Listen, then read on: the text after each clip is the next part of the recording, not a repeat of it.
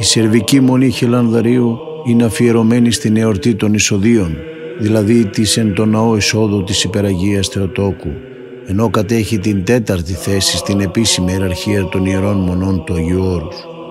Η Μονή είναι τοποθετημένη στο βόρειο άκρο της Αθωνικής Χερσονήσου, σε μια βαθιά λαγκαδιά κοντά στους πρόποδες της ανατολικής πλαγιάς της επιμήκου σειράς, από την οποία κατεβαίνει ένας ελικοειδής δρόμος προς το μοναστήρι.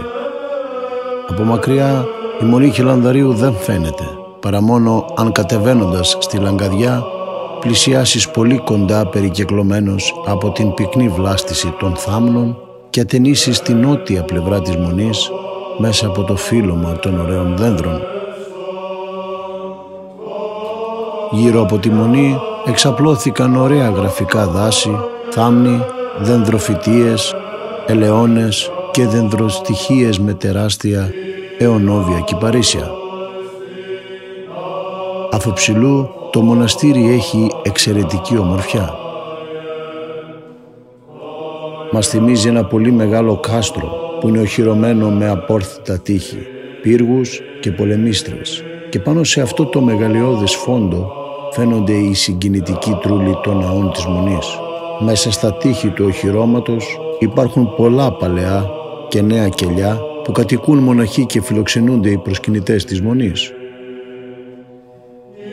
Στο βάθος της αυλής υψώνεται ο αμυντικός πύργος του Αγίου Σάβα, ενώ στο κέντρο ο κυρίως ναός που ονομάζεται Καθολικό, επειδή την χάνει κέντρο όλης της ζωής των αφιερωμένων στον Θεό ανθρώπων.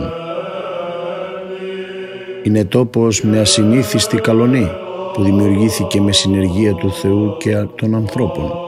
Για τον σερβικό λαό το Χιλανδάρι την χάνει μεγάλο εθνικό κοιμήλιο και το ονομάζουν Λάβρα των Σέρβων. Αυτό το μοναστήρι έχει γίνει η πιο σημαντική σλαβική μονή στο Άγιον Όρος.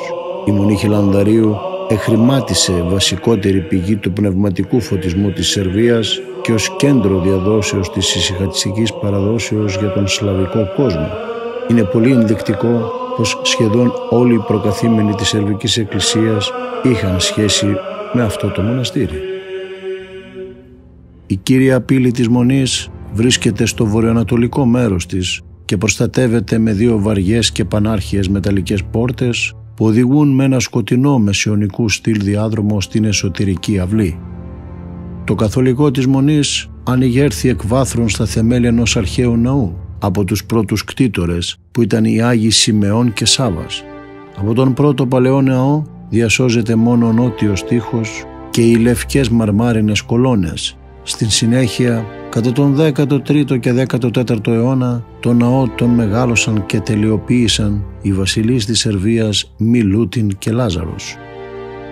Κοντά στη νότια πλευρά του καθολικού βλαστάνει το θαυματουργικό κλίμα του Αγίου Σιμεών. Κατά τη διάρκεια 800 ετών έχει στερεωθεί και εξαπλωθεί.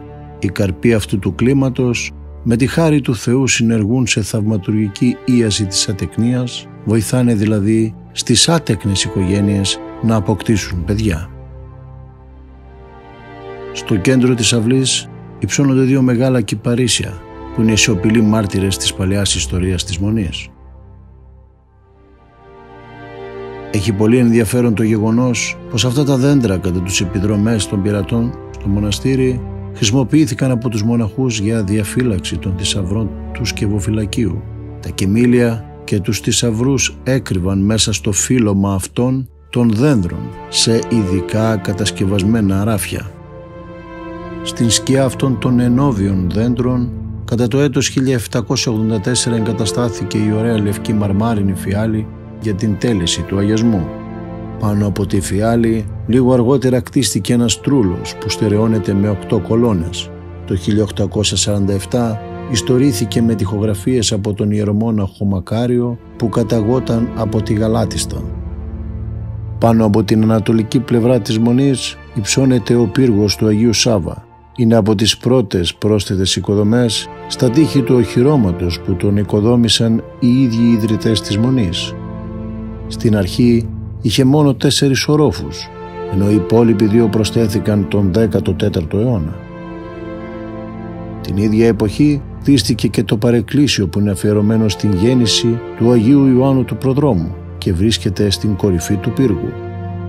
Οι σωζόμενες τοιχογραφίες στο παρεκκλήσι χρονολογούνται από το 1684.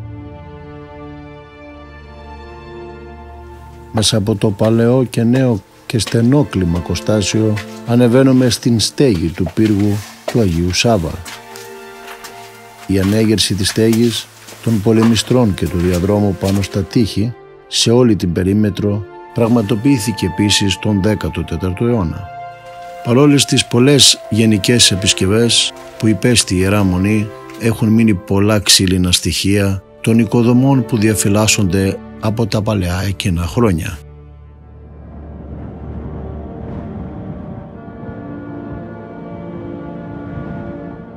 Ένας ακόμη μεσαιωνικός πύργος βρίσκεται κοντά στον αρσενά της Μονής. Από τον πάνω όροφο αυτού του πύργου δημιουργείται μια θαυμάσια θέα προς την θάλασσα και τα παραθαλάσσια κτήματα του μοναστηριού. Ο πύργος κτίστηκε από τον Σέρβο βασιλιά Μιλούτιν και προοριζόταν να είναι φρουρά και περίπολος.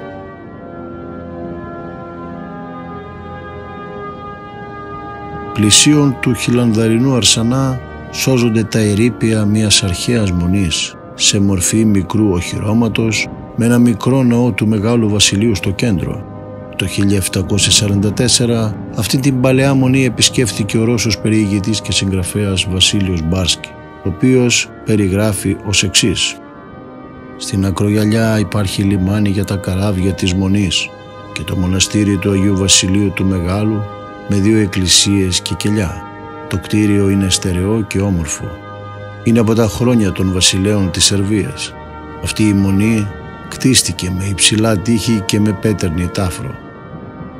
Δυτικά έχει είσοδο διαμέσου ξύλινης γέφυρας που σέρνεται από μέσα την ώρα ανάγκης. Ανατολικά το αγγίζει θάλασσα. Όμως τώρα αυτό το μοναστηράκι είναι άδειο και ερειπωμένο. Ωστόσο ο ναός του Αγίου Βασιλείου διασώζεται και ένα ακόμα κτίριο κοντά του, όπου επιτρέπεται στους περαστικούς να ησυχάζουν. Αλλά όμως με την ευλογία του ηγουμένου, επειδή βρίσκεται στην δικαιοδοσία της Μεγάλης Μονής, αυτός ο τόπος είναι κατάλληλος για ησυχία, θερμός και πρόσχαρος. Εκεί πέρα κοντά από την ακτή υπάρχει και ένα πετρώδες νησάκι και η θάλασσα είναι πολύ όμορφη που επεκτείνεται μακριά προς Ανατολάς, ενώ προς τον βορρά φαίνεται στον ορίζοντα όλη η Μακεδονία. Από την θάλασσα μπορεί κανείς εδώ εύκολα να λαμβάνει την τροφή του. Το οχύρωμα αυτό χτίστηκε στις αρχές του 14ου αιώνα από τον βασιλιά της Σερβίας Μιλούτιν, την θέση της αρχαίας μονής, όπου είχε ερημωθεί από τους πειρατές. Το ναό του Αγίου Βασιλείου ανοίγερε ο ιός του, Στέφανος Δτσάνσκι, και διασώζεται μέχρι σήμερα.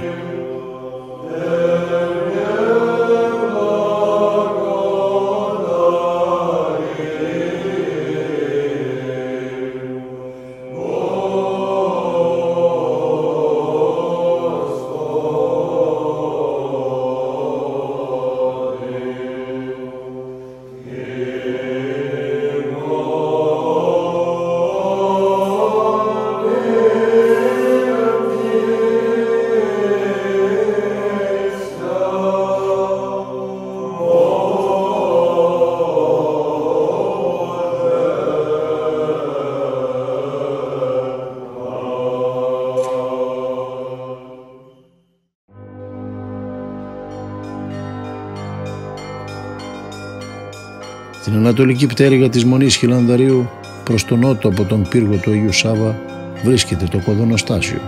Είναι τετραόροφο. Οι 2 όροφοι από πάνω προσθέθηκαν στον παλαιό πύργο φρούριο που υπήρχε ένα μέρος της αρχικής δομής του μοναστηριού.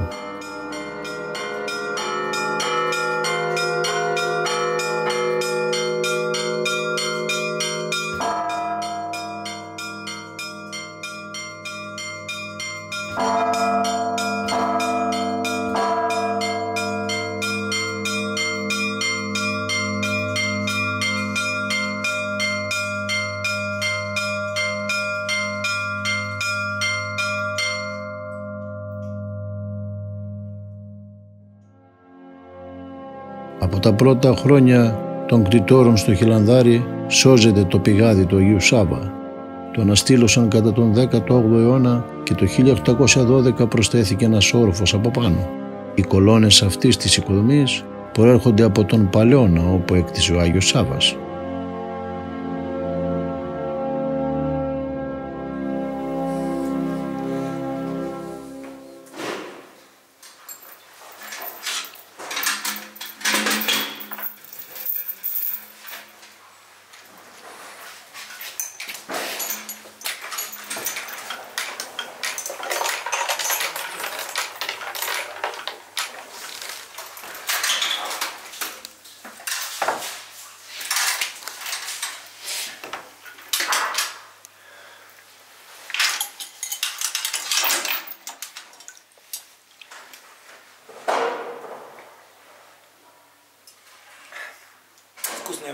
Νόστιμο το νερό.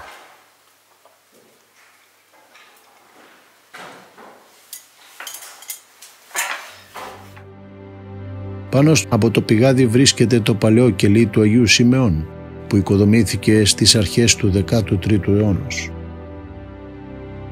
Ένα μέρος της ανατολικής πτέρυγας καταλαμβάνει το νοσοκομείο της Μονής που κτίστηκε το 1646.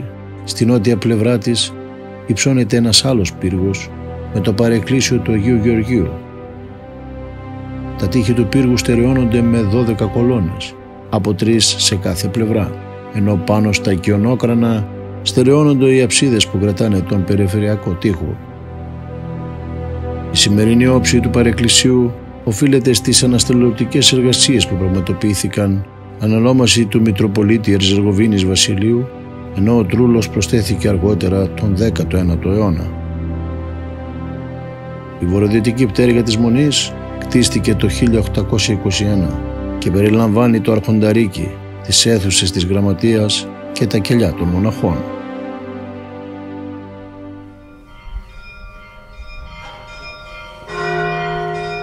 Σήμερα στο μοναστήρι είναι μεγάλη εορτή, η βάπτιση του Κυρίου ημών Ιησού Χριστού, τα Θεοφάνεια.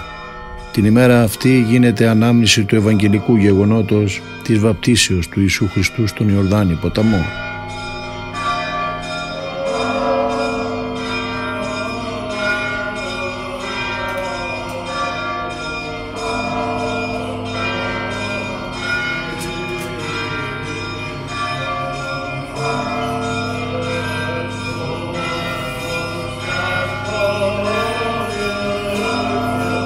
Ανάμνηση του γεγονότος που έγινε στον Ιορδάνη, η Ορθόδοξος Εκκλησία ανακοινίζει με μια ειδική τελετή που λέγεται Μεγάλος Αγιασμός. Στην αρχή τελείται η ανάγνωση των προφητιών για τη βάπτιση του Χριστού, για το γεγονός και την σημασία του. Μετά την ανάγνωση γίνεται η επίκληση της ευλογίας του Θεού στα ύδατα και οι 3 καταδύσεις του Τιμίου Σταυρού στο νερό που αγιάζεται.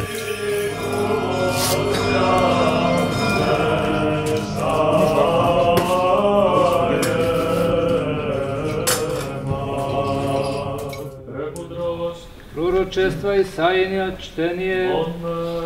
Tako glagoljet Gospod, da возвеселится пустиня жаждущая, да возрадуется пустиня и процветет яко крин, и да прозявнетися, возеселятся, и возрадуются пустиня Иорданова, и слава Ливанова дана бистией, и честь Кармилова, и люди мои узрат славу Господню, и висоту Божию. Od Marka Svятого Evangelija čtenije. Slava Tebi, Gospodi, slava Tebi. Во времја оно приде Исус од Назарета Галилејскаго и крести се од Јоана во Јордање. И јапје восходја од води, виде разводјаша ся небеса и дух јако голуб сходјаш нань. И глас би с небесе: Ти еси син мој возлюбljeni, о нjem želim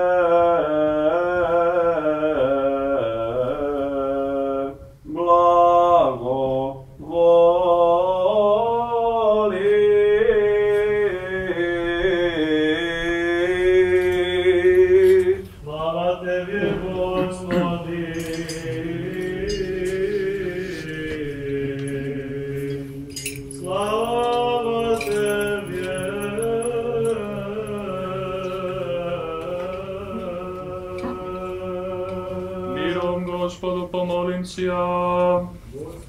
Svišnje mirje i spaseni duš naši, Gospodu pomolimся. Pomirje всего мира, благостояни святи Божьей Церкви, соединени всех, Господу помолимся. По святем храме всем и с верою, благоговением и страхом Божьим входящий вонь, Господу помолимся. О еже снисходити на води сия, очистительному пресушния Троиci действу, Господу помолимся. Господи, помилуй.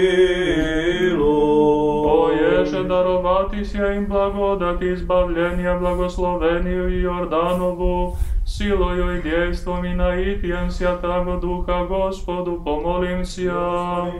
Господи, помилуй. О еже сокрушитися, Сатане, под ногама нашима скорje, и разоритися всякому совjetу лукавому, движимому на них, Господу помолимся. Господи, помилуй. Иако да Господ Бог измет нас от всякого навета искушения сопротивника, и достойни соделает обещаний благ, Господу помолимся. Господи, помилуй. Саму по человеколюбче царю, приди нине наитием святого Твоего Духа и освяти воду сию. Саму по человеколюбче царю, приди нине наитием святого Духа и освяти воду сию. Саму Бог человеколюбче царю, приди нине наитием святого Твоего Духа и освяти воду сию. Spasi, Gospodi, pomilуj.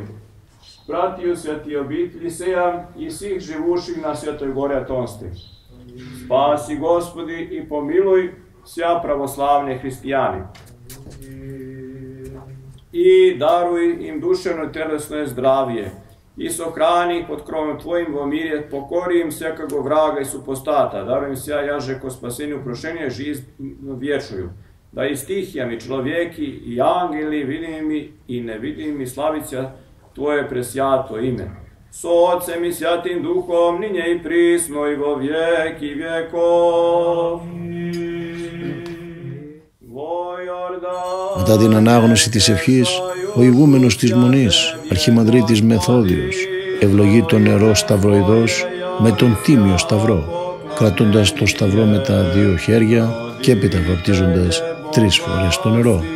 Κάθε φορά που γίνεται η κατάδυση του σταυρού, ο ιερέας ψάλλει το απολυτίκιο «Εν Ιορδάνη βαπτιζομένος σου, Κύριε».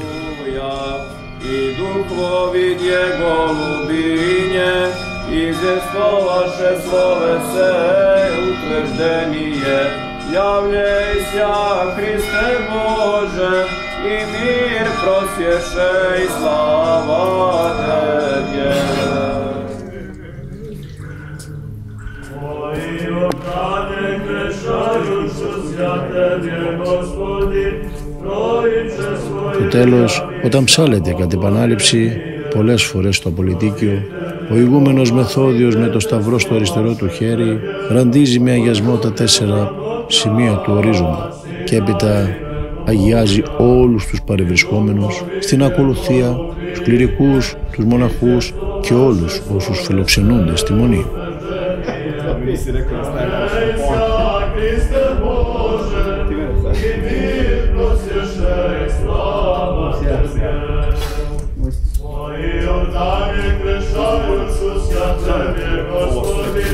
Trojice svoje javися poklonjenije, roditelje poglasni detestvo vaše Tebje, возлюблена Богя, Сина именуя, и духови Него любите, изdestvo vaše slovese utvrđenije, javljajся, Hriste Bože, i mir prosješaj, slava Tebje.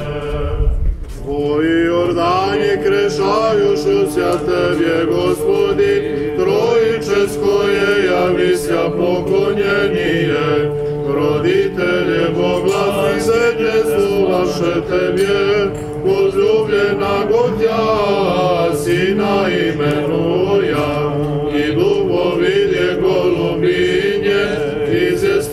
vaše slove se utvrženije, javljajся, Kriste Bože, i prosječaj slava Tebje.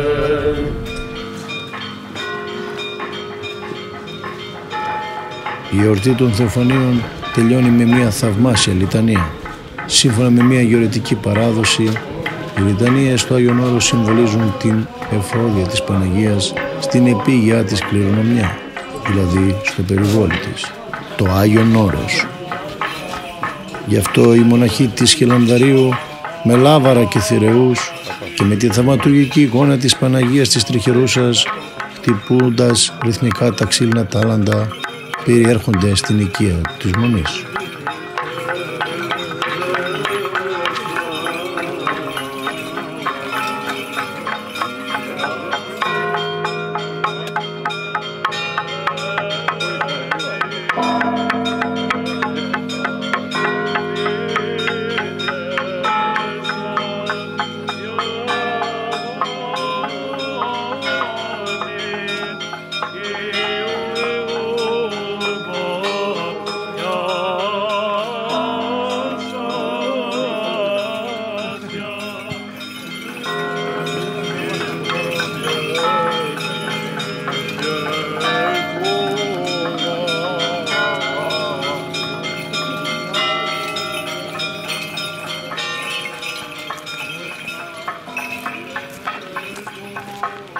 Μετά το τριγύρισμα όλου του μοναστηριού, η λιτανία σταματά μπροστά στον Ρίακα που περιβρέχει τα τείχη της Μονής και όλοι οι παρευρισκόμενοι κληρικοί, μοναχοί και λαϊκοί προσκυνητές ασπάζονται τις εικόνες πολυτανεύοντας, ραντιζόμενοι με αγιασμό.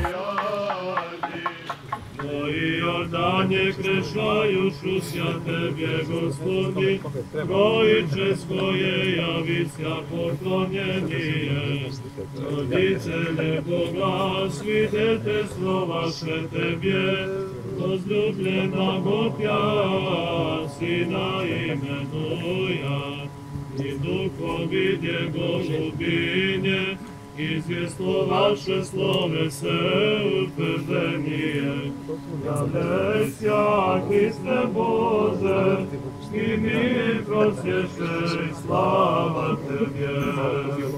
Ой, Иордане, грешающуся Тебе, Господи, Троическое явися поклонение.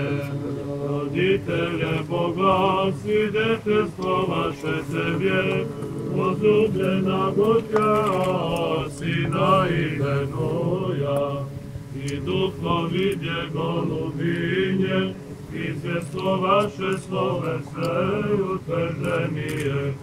Являйся, Христе Боже, и мир просвещай, слава Тебе. Ой, Иордане, грешающуся Тебе, Господи, Троическое явися поклонение. Родителе Бога, свидетельство ваше Тебе, возлюблена Бога, Сина именуя, и Духови Его любине, извествовавши словесе утверждение. Являйся, Христе Боже, и мир просвещай, слава Тебе. Ой, Иордане, грешающуся Тебе, Господи, Троическое явися поклонением.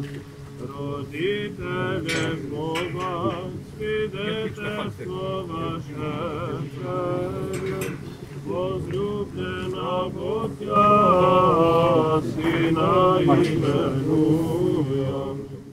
Želim da pozdravim svu našu braću, sve pravoslavne Θέλουμε να διαβιβάσουμε τους εόρτιους χαιρετισμούς μας σε όλη την αδελφότητά μας, σε όλους τους Ορθοδόξους Χριστιανούς και ιδιαιτέρως τους αδελφούς μας από τη Μολδαβία για την σημερινή εορτή των Θεοφανίων. Όπως συνηθίζεται στο Άγιον Όρος, τελέσαμε όλη την Ιερά Ακολουθία, την Αγρυπνία και την Θεία Λειτουργία. Προσευχηθήκαμε για όλους τους Ορθοδόξους Χριστιανούς και για όλους τους ανθρώπους, για τον σύμπαντα κόσμο. Αυτή είναι η μεγαλύτερη διακονία όλων των Ορθοδόξων μοναχών. Για εμάς χαρά είναι ότι σήμερα μαζί μας προσεύχονται οι αδελφοί μας από τη Μολδαβία. Προσευχόμαστε για όλο τον λαό της Μολδαβίας και το γεγονός αυτό μας έδωσε την ευκαιρία να θυμηθούμε όλους τους βοεβόδες και όλους τους άλλους ευλαβείς ανθρώπους της Μολδαβικής γης που βοήθησαν τα αθωνικά μοναστήρια. Μας προσέφεραν μεγάλη βοήθεια σε όλους τους Αγιορείτες και στην Μονή Χιλανδαρίου και τους τιμούμε ως δικούς μας κτήτορες. Εδώ στο Άγιον Όρος μνημονεύονται στις προσευχές και εκείνοι που επί αιώνες μας βοηθούσαν. Επειδή η λατρεία του Θεού στις αγιορειτικές μονές είναι πραγματικά μια εικόνα της Βασιλείας του Θεού, της αιωνίου Βασιλείας. Έτσι, στην αιωνιότητα ο Κύριος θα ανταμείψει όλους αυτούς που έκαναν δωρεές για τους ναούς, τα μοναστήρια, τα ιερά καταφύγια που αγωνίζονται για την σωτηρία της ψυχής τους οι άνθρωποι.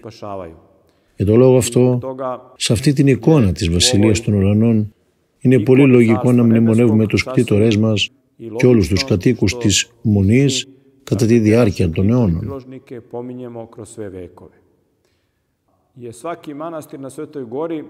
Όλες οι μονές του Άγιον Όρος έχουν τις ιδιωτερότητές τους. Πάντως, εγώ συχνά ακούω από τους Αγιορείτες αδελφούς πως όλο το Άγιον Όρος σαν να είναι ένα μεγάλο μοναστήρι. Όλοι μας είμαστε αδέλφια, ανεξάρτητα που μένουμε. Σε όλους μας είναι μία κοινή ηγουμένη, η Παναγία Θεοτόκος. I svi mi imamo jednu zajedničku igumaniju, a ta naša zajednička igumanija jeste presveta Bogorodica. I kako kažu svetogorski monasi, όπως διηγούνται οι παλιοί Αγιορείτες για το θαύμα που έγινε με την εικόνα της Τριχερούσας, η οποία κάποτε, όταν υπήρχαν δυσκολίες με την εκλογή ηγουμένου της Μονής Χιλανδαρίου, με θαυματουργικό το τρόπο την μετέφερε η Παναγία στη θέση του ηγουμένου. Την έβαλε πάνω στον ηγουμενικό θρόνο. Από τότε η Παναγία είναι η ηγουμένη της Μονής Χιλανδαρίου. Έτσι την τιμούμε. Μολονότι έχουμε και τον προηγούμενο, αλλά αυτός είναι μόνο βοηθός της. Οι Αγιορείτες πατέρες λένε ότι η Παναγία είναι η ηγουμένη όλου του Αγίου Όρους και ο ηγουμενικός της θρόνος βρίσκεται στη Μονή Χιλανδαρίου. I zato i kažu svetogorski oci, jeste Presveta Bogorodica igumanija cele Svete Gore, ali njen igumanski tron se nalazi u Hilandaru.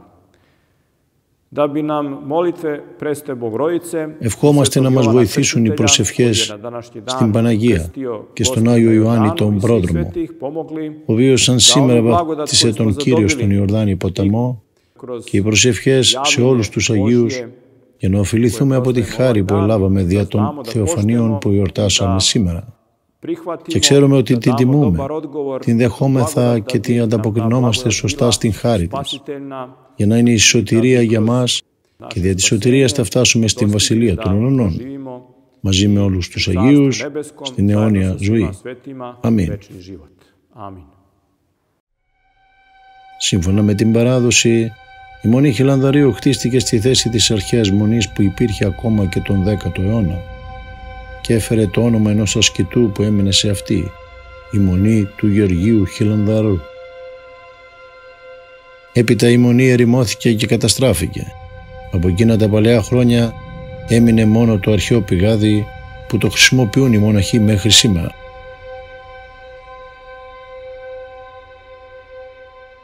Η σημερινή κατάσταση της Μονής Χιλανδαρίου οφείλεται στους Σέρβους Αγίους Σάββα και Σιμεών.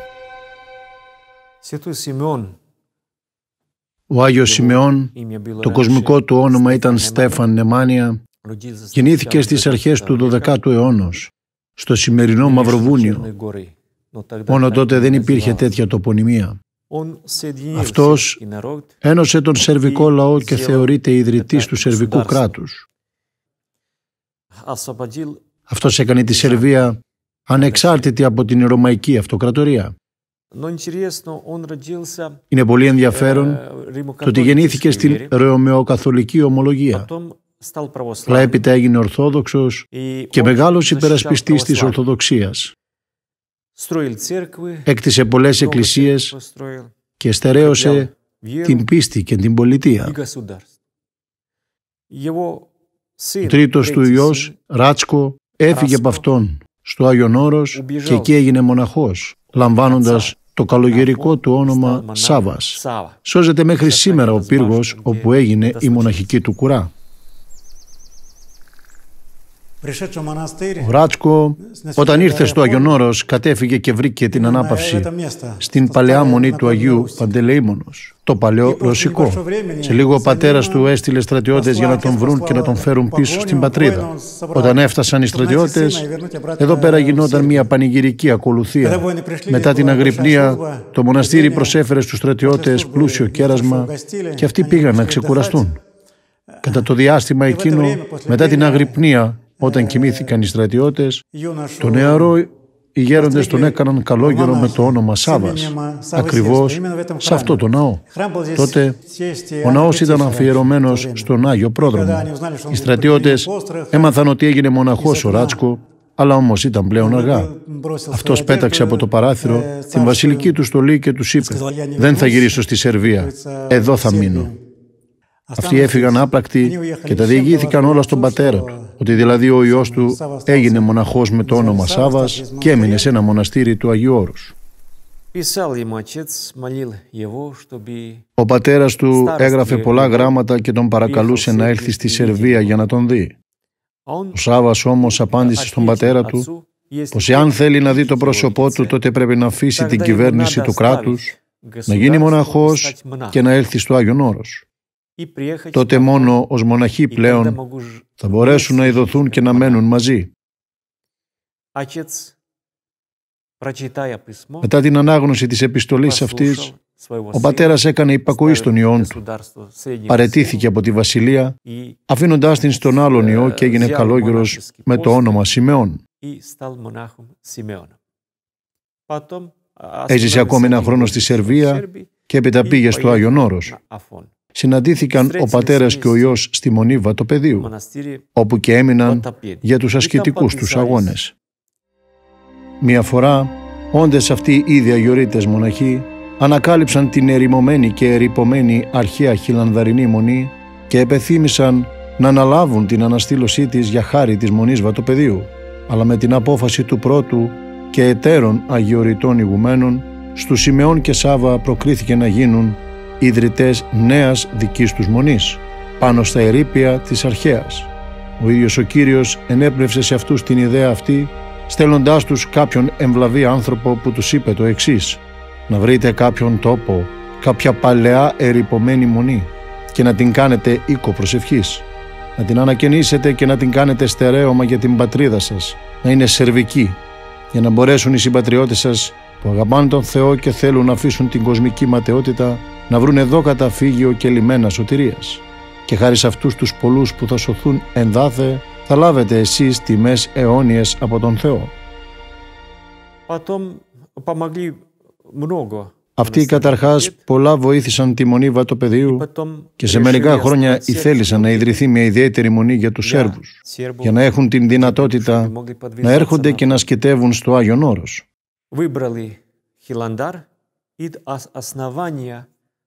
Διάλεξαν μια ερειπωμένη μονή και την αναστήλωσαν εκ βάθρων.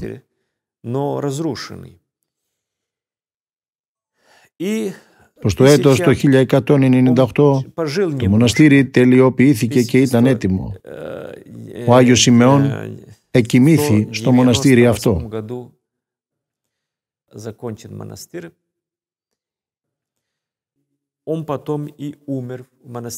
Πέθανε ως απλός άνθρωπος και απλός μοναχός.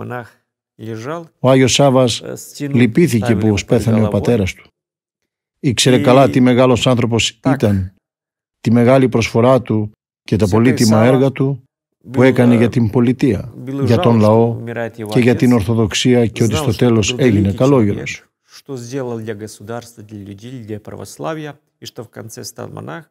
Ο Άγιος Σιμεών είπε στον ιόν του: «Τέκνο μου, το φως των οφθαλμών μου, τώρα εδώ αναγκαστικά θα χωριστούμε για λίγο, για να είμαστε μαζί στην αιωνιότητα, και το πάσα πνοή ενεσάτω των Κύριων και η ψυχή του ανεπαύθη». Τον ενταφίασαν εδώ. Εδώ ήταν ο τάφος του και ο Θεός τον εδόξασε. Αυτός έγινε ο πρώτος μυροβλήτης μοναχός του Άγιον Όρος. Έζησε ως μοναχός μόνο λίγο χρονικό διάστημα. Το μεγαλύτερο μέρος της ζωής του έζησε ως κοσμικός άνθρωπος και ήταν βασιλιάς. Όλοι του έκαναν υπακοή και υποτάσσονταν στις προσταγές του. Αλλά στο τέλος έγινε ένας ταπεινός καλόγερος και ο ίδιος έκανε υπακοή σε όλους. Για αυτούς που είχαν τέτοιες μεγάλες εξουσίες σαν τους αυτοκράτορες, είναι πολύ δύσκολο να μετατραπούν σε υποτακτικούς και μοναχούς που πρέπει να ασκούν την αρετή της υπακοής. Γι' αυτό ο Θεός τον εδόξασε πολύ και τα Άγια λείψανά του άρχισαν να αναβλύζουν μύρο.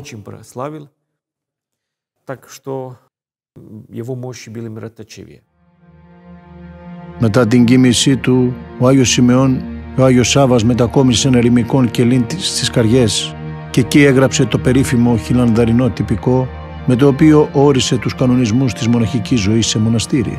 Σήμερα αυτό το κοιμήλιο οι μοναχοί ευλαβώς φυλάσσουν στη βιβλιοθήκη της Μονής.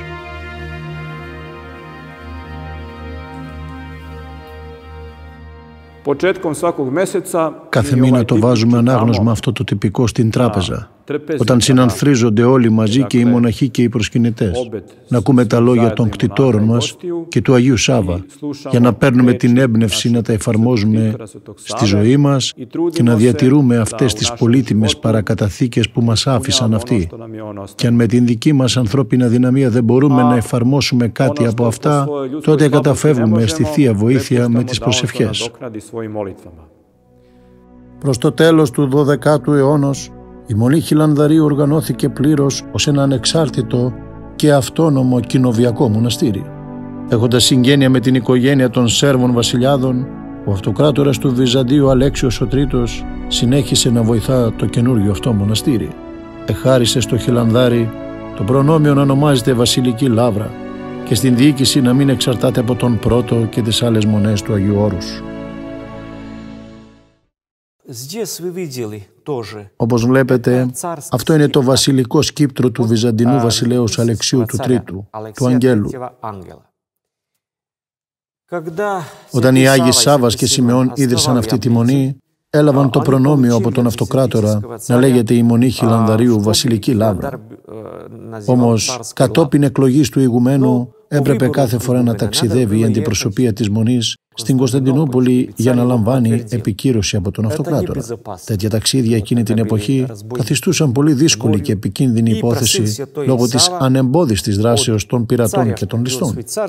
Τότε ο Άγιος Σάββας ζήτησε από τον βασιλέα να χαρίσει στην Μονή Χιλανδαρίου το βασιλικό του σκύπτρο για να είναι σημείο της εγκρίσεως των εκλογών του νέου ηγουμένου και να έχει δικαίωμα ο εκλεχθέος ηγούμενος να κρατά το βασιλικό σκύπτρο εκείνη την ημέρα.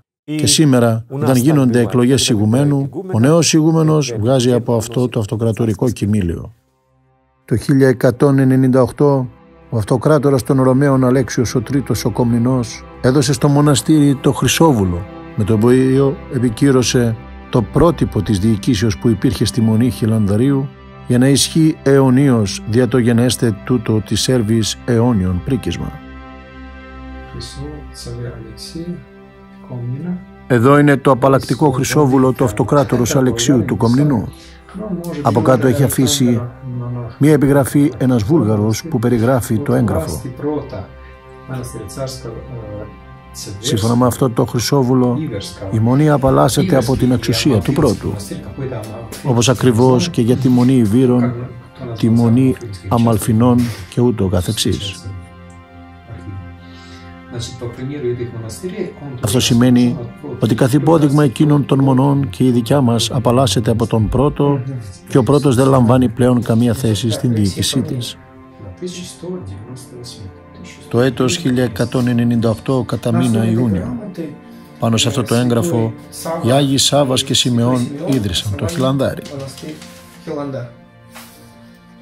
Το 1208, ο Άγιος Σάββας επιστρέφει στη Σερβία για να πάυσει τον εμφύλιο πόλεμο που γινόταν μεταξύ των μεγαλύτερων αδερφών του Στέφανου του Δευτέρου Νεμάνια και του Βουκάνου Ζέτσκι.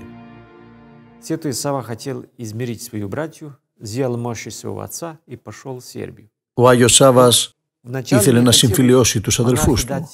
Γι' αυτό μια μέρα πήρε τα ιερά λείψανα του πατέρα του και ξεκίνησε για τη Σερβία. Στην αρχή οι μοναχοί δεν ήθελαν να τον αφήσουν να πάρει τα ιερά λείψανα του πατρός του. Τότε ο Άγιος Σιμεών εμφανίστηκε κατά όνειρο στον Χιλανδερενό ηγούμενο και πρόσταξε να τα δώσει στον Άγιο Σάββα και επιπλέον είπε πως από τον τάφο του θα βλαστήσει ένα δικό του αμπελόκλιμα και όσο βλαστάνει το κλίμα το μοναστήρι θα έχει την ευλογία του. Το κλίμα αυτό θα είναι θαυματουργικό και θα λύνει ατεκνία συζύγων. Έτσι και έγινε. Από τον τάφο του, μέσα από ένα τοίχο, ευλάστησε το κλίμα που μέχρι σήμερα καρποφορεί. Φύεται ήδη πάνω από 800 χρόνια. Δεν υπάρχει κάποιο άλλο παρόμοιο κλίμα στον κόσμο. Κάθε κλίμα σταφυλιού ανήκει σε ένα ορισμένο είδος που φαίνεται από τα φύλλα, τα οποία μέσα σε ένα κλίμα πάντα είναι ομοιόμορφα. Αλλά στο χιλανδαρινό κλίμα συγχρόνως συνυπάρχουν διάφορα είδη. Έχει συνολικά 5 διάφορα είδη φύλων αυτό το κλίμα. Πουθενά στον κόσμο δεν υπάρχει κάτι παρόμοιο. Την ημέρα της υψώσεως του Τιμίου Σταυρού μαζεύουν τους καρπούς του κλίματος, αγιάζουν και αποξηραίνουν. Έπειτα τους μοιράζουν ως ευλογία στις άτεκνες οικογένειες. Πολλά θαύματα γίνονται. Έτσι γεννιούνται πολλά παιδιά και συνήθως αγόρια. Σε πολλά από αυτά οι γονείς δίνουν το όνομα του Αγίου Σιμεών.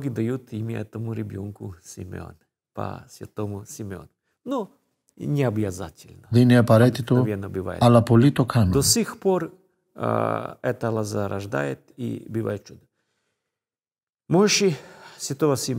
Τα Άγια Λείψανα του Αγίου Σιμεών βρίσκονται στη Μονή Στουδένιτσα, που είναι στη Σερβία. Στο μοναστήρι μας φυλάσσεται ένα σκεύος με το Άγιο Μύρο που ανέβλυζαν τα λείψανά του. Κατά τη διάρκεια της πανηγυρικής ακολουθίας, στην εορτή του Αγίου Σιμεών το βγάζουν προς προσκύνηση.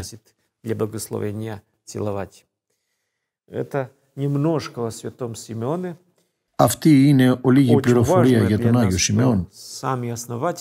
Είναι σημαντικό πως ο ιδρυτής της Μονής Χιλανδαρίου ήταν καλόγυρος και ότι ο Θεός τον εδόξασε. Για εμάς είναι μεγάλη ευλογία και μέχρι σήμερα είμαστε μάρτυρες του θαύματος που είναι το Άγιο κλίμα του. Κάνει θαύματα για όλους τους Ορθοδόξους που με τις ευχές του Αγίου Σιμεών αξιώνονται να αποκτούν παιδιά. Οι Άγιοι δεν ανήκουν σε κάποιο έθνος. Είναι για όλους τους ανθρώπους. Και είμαστε ευτυχισμένοι πως κάποιοι από τη συγγένειά μας γίνονται Άγιοι.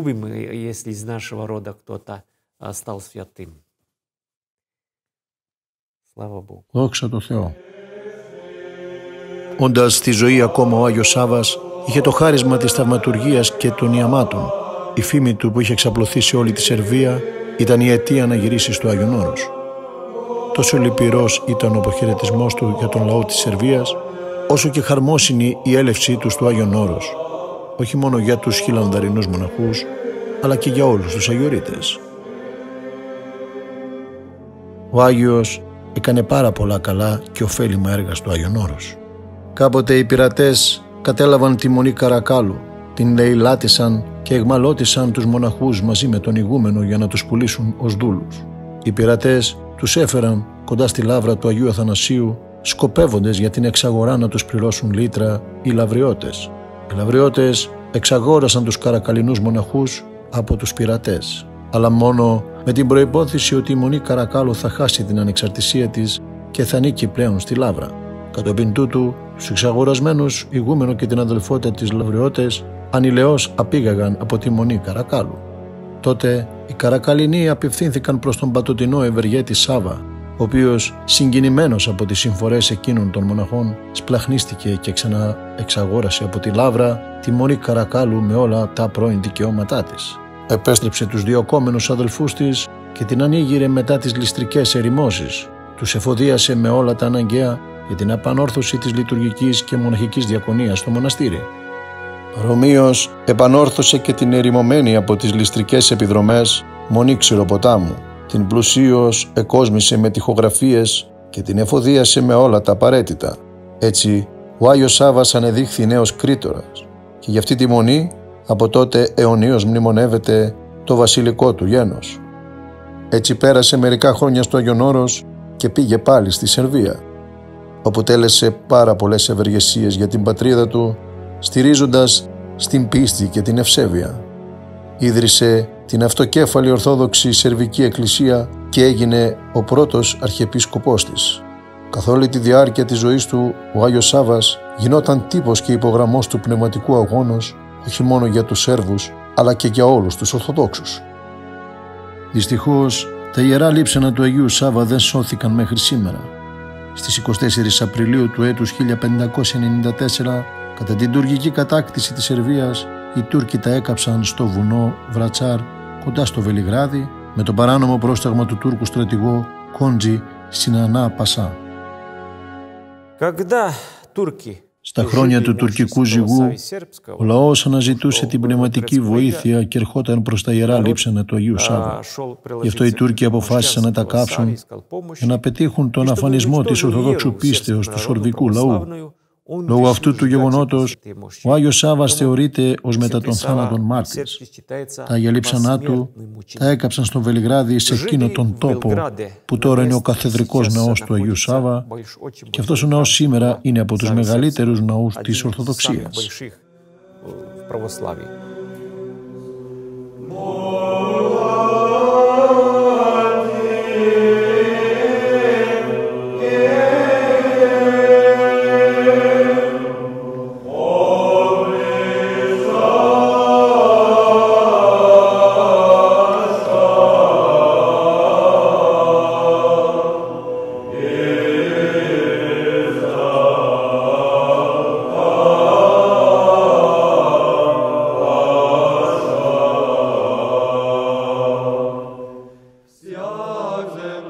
Η γνωστή μας Μονή Χιλανδαρίου από την αρχή ήταν σλαβικό μοναστήρι και ενέπνευσε τον σλαβικό χαρακτήρα σε πολλά μοναστήρια του Αγίου Όρους, ώστε και σε αυτές τις ελληνικές μονές άρχισαν να τελούνται ακολουθίες και στην σλαβική γλώσσα. Εποφελούμενοι από την ιδιαίτερη προστασία των Σέρβων βασιλέων και Ελλήνων αυτοκρατόρων, η νέα Ιερά Μονή γρήγορα άρχισε να αυξάνει και να ισχυροποιείται. Έτσι, σε λίγο το μέγεθος των κτημάτων της έγινε ίσον με το αντίστοιχο της Μεγίστης Λαύρας. Τη μεγαλύτερη ακμή της η Μονή Χιλανδαρίου γνώρισε στα χρόνια της πολύχρονης βασιλείας του Σέρβου βασιλέους Στεφάνου του Δευτέρου, του επωνομαζομένου και Ούρους Μιλούτιν, που ήταν γαμπρός του Βυζαντινού αυτοκράτορος Ανδρονίκου του Δευτέρου του Παλαιολόγου. Έτσι, το 1293 στη θέση της παλαιάς εκκλησίας που την έκτισαν οι πρώτοι κτήτορες, αυτός ανοίγειρε τον γνωστό μας μεγαλοπρεπή ναό, ενίσχυσε τη Μονή με πύργους και πολεμίστρες και της χάρισε πολλά κτήματα στη Μακεδονία. Πολύ σημαντική υλική βοήθεια στο μοναστήρι προσέφερε ο βασιλεύς Στέφαν Ντούσαν, ο οποίος ονομαζόταν Αυτοκράτορ των Ελλήνων, Σέρβων και Βουλγάρων. Το 1347 επισκέφθηκε τη Μονή Χιλανδαρίου και παρέμεινε εκεί 4 μήνες. Ο Στέφανος Ντούσαν νομικά επικυρώσε την κληρονομιά της Μονής με τα δικά του χρυσόβουλα, εκ των οποίων περίπου 20 διασώζονται μέχρι τις ημέρες μας και φυλάσσονται στο σκευοφυλάκιο της Μονής. Επόμενος κτήτορ της Μονής έγινε ο Άγιος Μεγαλομάρτης και βασιλεύς των Σέρβων Λάζαρος, ο οποίος έδειχνε ιδιαίτερη αγάπη και φροντίδα προς τις εκκλησίες του Θεού και τα μοναστήρια. Όταν έμαθε πως η εκκλησία της Μονής Χιλανδαρίου δεν χωρούσε πλέον όλους τους προσευχόμενους, έστειλε στο Άγιον Όρος τους δικούς του αρχιτέκτονες και όλα τα απαραίτητα για την επέκταση του ναού. Χάρη στις προσπάθειές του, επεκτάθηκε ο κεντρικός ναός της Μονής, που ήταν κτισμένος ακόμα από τον Άγιο Βασιλέα Μιλούτιν, και ο βασιλεύς Λάζαρος συμπλήρωσε αριθμό των μεγάλων κτητόρων της Μονής Χιλανδαρίου. Μετά την ήττα των σερβικών στρατιών από τον στρατό του Σουλτάνου Αμουράτου στο Κωσυφοπαίδιο το 1389, το μοναστήρι της Μονής Χιλανδαρίου έχασε την κυδαιμονία Σέρβων βασιλέων και όλα τα κτήματα στη Μακεδονία. Εκείνη την εποχή το Χιλανδάρι ήδη είχε γίνει πνευματικό κέντρο για όλο το σερβικό λαό. Κατά το 15ο αιώνα την κυδαιμονία της Χιλανδαρής Μονής ανέλαβε ο κυβερνήτης της Σερβίας Γεώργιος Μπράγκοβιτς. Μετά την πτώση της Βυζαντινής Αυτοκρατορίας και την άλωση το 1453 από τους Οθωμανούς της Κωνσταντινούπολεως, στο Άγιον Όρος άρχισαν τα βαριά χρόνια της κατοχής. Αυτή την δύσκολη για το Χιλανδάρι εποχή, η αδελφότητα της Μονής κατόρθωσε να διατηρήσει την μοναχική ζωή και να εξασφαλίσει για το μοναστήρι ευσταθή ύπαρξη και ισορροπία. Από το δεύτερο ήμιση του 15ου αιώνος, το Χιλανδάρι δέχεται την αρρωγή Ορθοδόξων κυβερνητών από τις παραδουνάβιες ηγεμονίες. Οι βοεβόδες της Μολδαβίας και Βλαχίας με τις ευλαβείς ευεργεσίες τους έγιναν πλέον συνεχιστές των Σέρβων βασιλέων. Μεγάλο ρόλο εδώ έπαιξαν η κόρη του κυβερνήτη της Σερβίας Γεώργιου Μπράγκοβιτς και η σύζυγος του Σουλτάνου Μουράτου Δευτέρου, Μάρα Μπράγκοβιτς.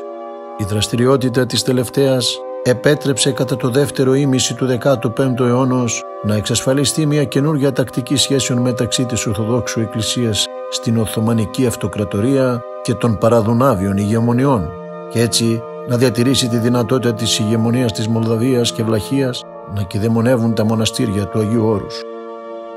Από τον 16ο αιώνα το Χιλανδάρι υπό την προστασία τους ανέλαβαν οι Ρώσοι Αυτοκράτορες. Οι ευεργεσίες και οι πολυπληθείς δωρεές τους στήριξαν το μοναστήρι στα δύσκολα χρόνια της τουρκικής κατοχής.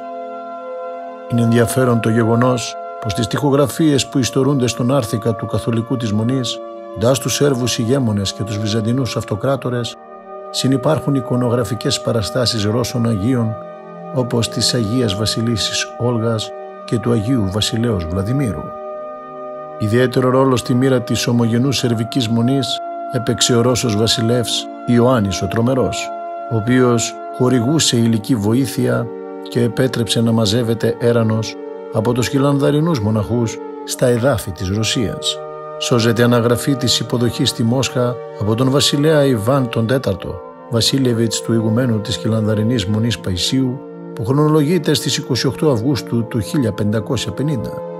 Το 1558 η αδελφότητα της Μονής Χιλανδαρίου πάλι απευθύνεται για βοήθεια στον βασιλέα Ιβάν Βασίλεβιτς και αποστέλει στη Μόσχα τον αρχιμανδρίτη Πρόχωρο μια επιστολή που περιείχε την παράκληση να δοθεί ελεημοσύνη για ανακαίνιση της Μονής λόγω εσχάτης χρεοκοπίας. Το 1571 ο βασιλεύς Ιβάν Βασίλεβιτς εχάρισε στο Χιλανδάρι εις αιώνια ιδιοκτησία ένα μετόχι στη Μόσχα στο Κιτάι Γκόρατ απέναντι από την Μονή των Θεοφανίων, ώστε να έρχεται η αδελφότητα για τον έρανο. Όπως γράφει στο χαρισμένο από τον βασιλιά χάρτη, διανατρέφονται και να βοηθούνται εν πάση της θλίψεση. Αυτός ο χάρτης εν συνεχεία επικυρώθηκε από τους επόμενους βασιλιάδες, τον Θεόδωρο Ιβάνοβιτς, τον Βόρις Γκουδούνοφ και από τον ευλογημένο οίκο των Ρωμανόφ. Εις ένδειξη ευγνωμοσύνης για τις πολλές ευεργεσίες, οι μοναχοί της Χιλανδαρίου έστειλαν με την αντιπροσωπεία του στη Μόσχα ως δώρο για το βασιλέα Ιβάν Βασίλεβιτς ένα από τα πολυτιμότερα ιερά κοιμήλια της Μονής, το τεμάχιο από το τίμιο ξύλο του Σταυρού του Χριστού. Ο βασιλέας Ιωάννης Βασίλεβιτς προσκύνησε αυτό το Άγιο Κοιμήλιο, έδωσε για το μοναστήρι τα βασιλικά του δώρα και επέστρεψε το τεμάχιο του τιμίου ξύλου στους χιλανδαρινούς μοναχούς. Τον Οκτώβριο του 1725 την Μονή Χιλανδαρίου επισκέφθηκε ο Ρώσος περιηγητής και συγγραφεύς Βασίλειος Γρηγόροβιτς Μπάρσκι. Τότε έγραφε το εξής: «Κάτω, εν μέσω των βουνών προς τη θάλασσα, σε απόσταση μισή ώρα με περίπατο, υπάρχει ένα μοναστήρι με μοναχούς που ομιλούν τη σερβική γλώσσα. Ονομάζεται η Μονή Βασιλική ή Σερβική Λάβρα. Εκεί πέρα υπάρχει το κτίριο Σέρβων βασιλέων. Η εκκλησία είναι χτισμένη πάνω σε υψηλά θεμέλια και για να εισέλθει κανείς μέσα πρέπει να ανέβει από τα σκαλοπάτια. Μέσα υπάρχουν 4 μαρμάρινες κολόνες και στους 2 νάρθηκες από 2. Όλη η εκκλησία είναι ιστορημένη με θαυμάσιες τοιχογραφίες από τον τρούλο μέχρι το πάτωμα. Το πάτωμα είναι κοσμημένο με το μάρμαρο διαφόρων ειδών που έχει γίνει με πολύ υψηλή τέχνη και είναι καθαρό σαν τον καθρέφτη, ώστε να λιπάσαι και να το πατήσεις. Η εκκλησία έχει πολλούς θόλους και το στόλισμά της σαν να είναι από κάποια πέτρα που έχει ασημένια λάμψη. Όλα αυτά τα δημιούργησε κάποιος πλούσιος κτήτορας, δωρητής που είχε αυτά τα ορυκτά στη χώρα του. Η τραπεζαρία τους είναι επίσης ωραία και μεγαλοπρεπής, μέσα όλοι γεμάτοι από τοιχογραφίες, εικονογραφημένες παραβολές και ιστορίες. Εκεί όλα τα τραπέζια είναι φτιαγμένα από λευκό μάρμαρο που είναι ακόμα από τα παλαιά χρόνια των βασιλέων της Σερβίας. Όλο το μοναστήρι είναι στρωμένο με λίες πέτρες και το νερό το παίρνουν από τα βουνά. Δηλαδή σε όλα είναι πολύ όμορφη η μονή. Έχουν πάρα πολλά τεμάχια Αγίων Λειψάνων και το αίμα του Σωτήρος Χριστού, όπως και σε ένα προσκυνητάριο στη Μόσχα είναι γραμμένο. Επίσης έχουν πολλές θαυματουργικές εικόνες της Υπεραγίας Θεοτόκου. Τον 18ο αιώνα, στα χρόνια της Οθωμανικής τυραννίας, η Μονή Χιλανδαρίου υπέστη βαριές δοκιμασίες. Ο αριθμός των Σέρβων μοναχών στο μοναστήρι άρχισε να μειώνεται και στο τέλος του 18ου αιώνος η αδελφότητα της Μονής ήδη συνίστατο κυρίως από Βούλγαρους. Το 1821, στα χρόνια της Ελληνικής Επανάστασης, το Χιλανδάρι υποστήριξε τους επαναστάτες και πολλοί μοναχοί με όπλα στα χέρια έλαβαν μέρος στον αγώνα για την απελευθέρωση από την Οθωμανική Αυτοκρατορία. Δυστυχώς, αυτή την επανάσταση την σκληρώς κατέπνιξαν οι αντίπαλοι και το μοναστήρι υπέστη κατάληψη και ερήμωση από τον τουρκικό στρατό. Το Χιλανδάρι ερημώθηκε και οι ελάχιστοι μοναχοί που έμειναν με πολλή δυσκολία κατόρθωσαν να κρατήσουν την αδιάκοπη διαδοχή του μοναχικού βίου στο μοναστήρι. Μετά τη νίκη της Ρωσίας στον πόλεμο με την Οθωμανική Αυτοκρατορία το 1828 και 1829, την συνθήκη ειρήνης στην Ανδριανούπολη, ο τουρκικός στρατός έφυγε από το Άγιον Όρος και οι μοναχοί της Μονής Χιλανδαρίου μπόρεσαν να επιστρέψουν στην οικία μονή τους. Τα επόμενα χρόνια η Μονή Χιλανδαρίου ξαναρχίζει να λαμβάνει βοήθεια από Ρώσους αυτοκράτορες. Αυτό αποδεικνύεται από το γράμμα του ηγουμένου της Χιλανδαρινής Μονής, Αρχιμανδρίτη Νικηφόρου, αλλά και της αδελφότητος, η οποία εστάλει στις 6 Αυγούστου του 1862 τον διευθυντή του Ασιατικού Τμήματος του Υπουργείου Εξωτερικών, Νικόλαο Παύλοβιτς Ιγνατίεφ, περί της αδείας δια την Μονήν Χιλανδαρίου να έχει τη δυνατότητα να συνεχίσει τον έρανο στους ομογενείς αδελφούς Ρώσους. Το 1891 στο μοναστήρι συνέβη και πάλι μια καταστροφική πυρκαγιά, από την οποία ζημιώθηκαν πολλά μοναστηριακά κτίρια. Από την χρεοκοπία και την οικονομική καταστροφή, το μοναστήρι απάλλαξε ο Σέρβος πρίγκιπας Αλέξανδρος ο Α. ο Βρένοβιτς. Αυτός εξάλειψε όλα τα χρέη της Μονής και την ανακαίνισε με την πυρκαγιά.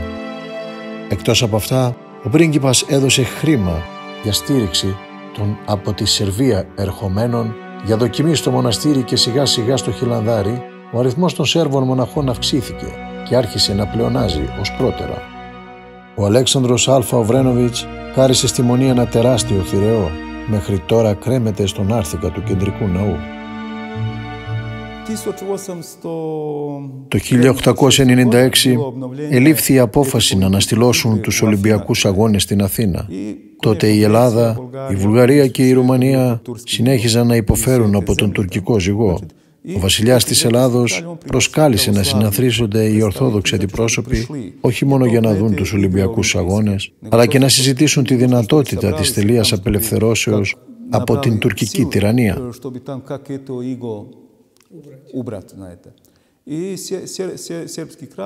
Και ο Σέρβος πρίγκιπας ήρθε με την αντιπροσωπεία του. Ήθελε να συζητήσει το θέμα της επιστροφής προνομίου για τους Σέρβους να διοικούν τη Μονή Χιλανδαρίου. Οι Σέρβοι έμποροι από τη Βιέννη έκαναν αυτή τη σημαία με χρυσό και με τάξη. Στη σημαία αυτή, όπως βλέπετε, εικονίζονται οι Άγιοι Σιμεών και Σάββας και το έμβλημα της Σερβίας, και ο θηρεός αυτός παρέχει εγγύηση αυτής της συνθήκης. Όταν οι μοναχοί από τη Σερβία, οι 3 αρχιμανδρίτες μάρτυρες ήρθαν στο Χιλανδάρι, έφεραν μαζί τους τη σημαία αυτή. Πολλοί δεν φαντάζονται τι σημαίνει αυτή η σημαία, αλλά αυτή εδώ πέρα δεν βρίσκεται τυχαία. Здесь многие не знают, что это значит, знаете, там люди приходят, живут, просто не знают, знаете. А значит, он не случайно поставили ту, значит. Было, значит, как... Είναι ολόκληρη ιστορία. Ακριβώς. Ήταν τότε πάρα πολύ δύσκολη εποχή. Και πότε μας βοήθησαν οι Δυτικοί? Κοιτάξτε, η τάφη του σερβικού λαού είναι σκορπισμένη σε όλη την Ευρώπη. Πριν από τον Πρώτο Παγκόσμιο Πόλεμο, κατά τη διάρκεια του Πρώτου Παγκοσμίου Πολέμου και κατά τη διάρκεια του Β' Παγκοσμίου Πολέμου, αυτή η πολιτισμένη Δύση ερχόταν στα εδάφη μας και σκότωνε τον λαό μας. Αυτοί δημιούργησαν στρατόπεδα και φυλακές σε όλη την Ευρώπη. Αλλά ως αποτέλεσμα φάνηκε πως φταίνε για όλα οι Σέρβοι, ενώ αυτοί είναι οι δημοκράτες. Πότε εμείς ήλθαμε στα εδάφη της Γαλλίας, της Γερμανίας, της Αυστραλίας ή Ουγγαρίας για να ληστεύσουμε, για να σκοτώνουμε? Ποτέ.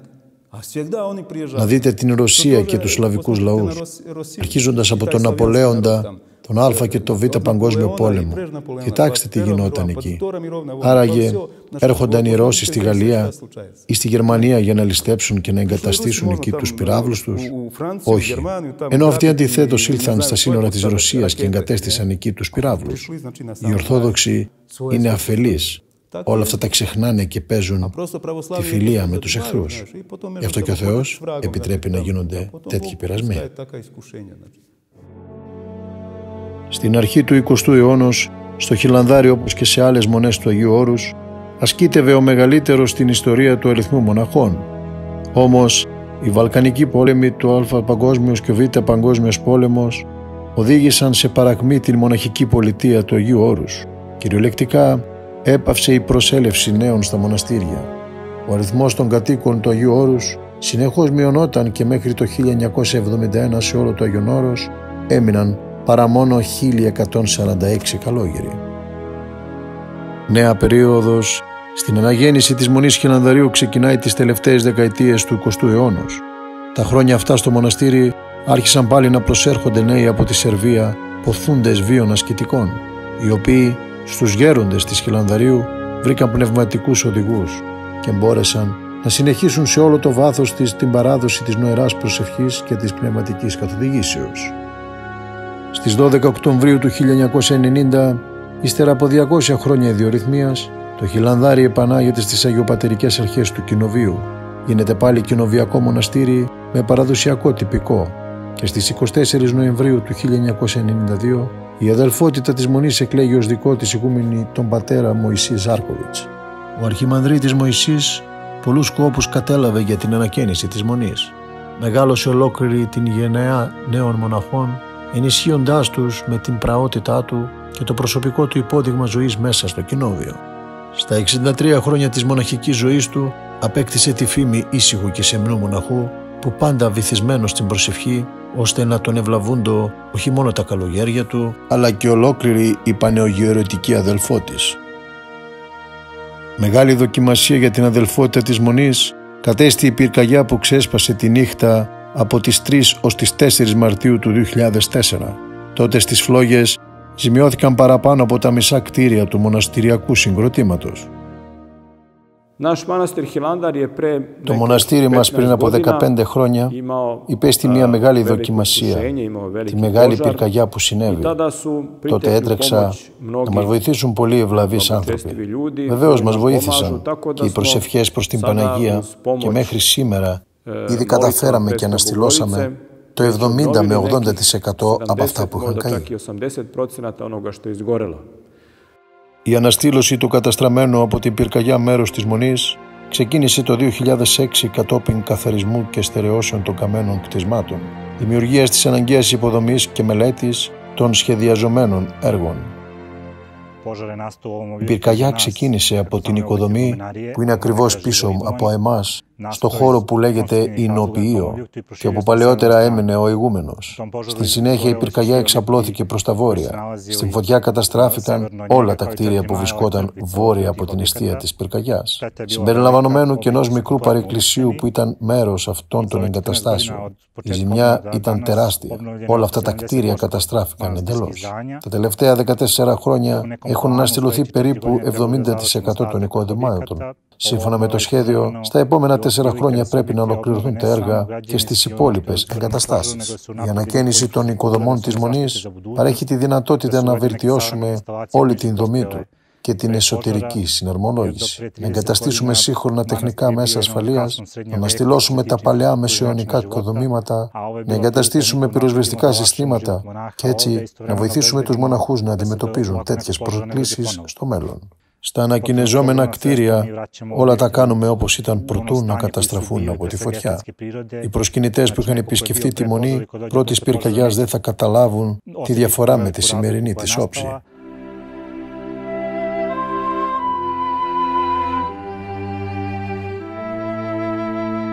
Ο νυν ηγούμενος της Μονής, Αρχιμανδρίτης Μεθόδιος Μάρκοβιτς, εξελέγει στις 18 Απριλίου του 2010. Ήρθε στο Άγιον Όρος το 1994 σε ηλικία 24 ετών και κάρι μοναχός από τον τότε χιλανδαρινό ηγούμενο Αρχιμανδρίτη Μωυσή. Όντας ακόμα πρώτος επίτροπος της Μονής, ο πατήρ Μεθόδιος εξελέγει πρόεδρος της διοικήσεως του Φιλανθρωπικού Ιδρύματος της Ιεράς Μονής Χιλανδαρίου και έγινε επικεφαλής των εργασιών αναστηλώσεων του μοναστηριακού συγκροτήματος μετά την πυρκαγιά του 2004. Η Μονή Χιλανδαρίου πανηγυρίζει την εορτή εν τον ναό εισοδίων της Παναγίας Θεοτόκου και σύμφωνα με την αγιορητική παράδοση, την επόμενη μέρα που αφιερώνεται στους Αγίους Κτήτορες της Μονής, δηλαδή στον Άγιο Αρχιεπίσκοπο Σάββα και τον Όσιο Σιμεών τον Μυροβλήτη, τιμούμε και όλους όσους δεν έχει αναγνωρίσει επισήμως η Εκκλησία ως Αγίους, αλλά τους τιμάμε για τα καλά τους έργα με τα οποία βοήθησαν το μοναστήρι και όλους γενικά τους δικούς μας κτήτορες και ευεργέτες της Μονής Χιλανδαρίου. Με την ευλογία του ηγουμένου Μεθοδίου πορευόμαστε στο καθολικό, δηλαδή στον κεντρικό ναό της Μονής που είναι αφιερωμένος στα εισόδια της Θεοτόκου. Η ιστορία του ναού αρχίζει από τον 12ο αιώνα. Στη μεγαλειώδη αρχιτεκτονική του φαίνονται χαρακτηριστικά στοιχεία των βαλκανικών και βυζαντινών ρυθμών που το κάνουν να μοιάζει με τα κλασικά βασιλικά κτίρια της Κωνσταντινούπολης. Με τη μεγαλοπρέπεια, ομορφιά και αυθονία στολισμάτων του, ο ναός τούτος ίσως και υπερέχει τις περισσότερες εκκλησίες του Αγίου Όρους. Όλοι οι στήλοι επί των οποίων στηρίζεται ο ναός είναι κατασκευασμένοι εξ ολοκλήρου από ολόλευκο μάρμαρο. Με το μάρμαρο επίσης είναι στρωμένα όλα τα παράθυρα και οι πόρτες και από μέσα και από έξω. Το δάπεδο στο ναό είναι πλακόστρωτο από μάρμαρα διαφόρων ειδών και χρωμάτων, τα οποία είναι συναρμολογημένα καλλιτεχνικώς. Το ωραιότατο ξυλόγλυπτο τέμπλο του ναού καλλιτεχνήθηκε το 1774 και μερικές εικόνες στο εικονοστάσιο χρονολογούνται κατά τον 16ο αιώνα. Κοντά στο βόρειο τοίχο του κυρίου ναού, κάτω από την εικόνα της Παναγίας Γλυκοφιλούσης, αναπαύεται το σκήνημα του Ιού του ηγέμονος της Σερβίας Ιωάννη Ούγκλες Μαρνιάτζεβιτς. Δεξιά από τον νότιο τοίχο βρίσκεται ένας άλλος μαρμάρινος τάφος, στολισμένος με μια ασημένια λάρνακα που αναπαυόταν κάποτε τα άφθαρτα για λείψανα του Αγίου Σιμεών, τα οποία μετακομίστηκαν αργότερα από τον ιόν του Άγιο Σάββα στη Μονή Στουδένιτσα της Σερβίας.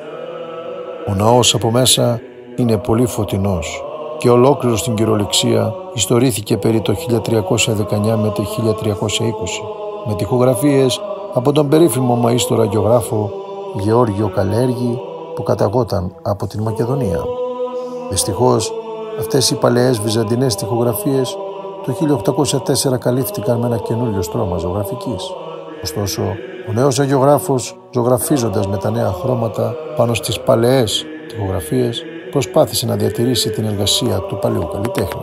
Τα τελευταία χρόνια, πολλές αρχικές τοιχογραφίες έχουν καθαριστεί από τους αναστηλωτές, ανακαλύπτοντας ξανά στα όματά μας την υψηλή και πνευματόμορφη τέχνη, το βάθος, τη ζωντάνια των εικονογραφικών παραστάσεων των παλαιών αριστουργημάτων.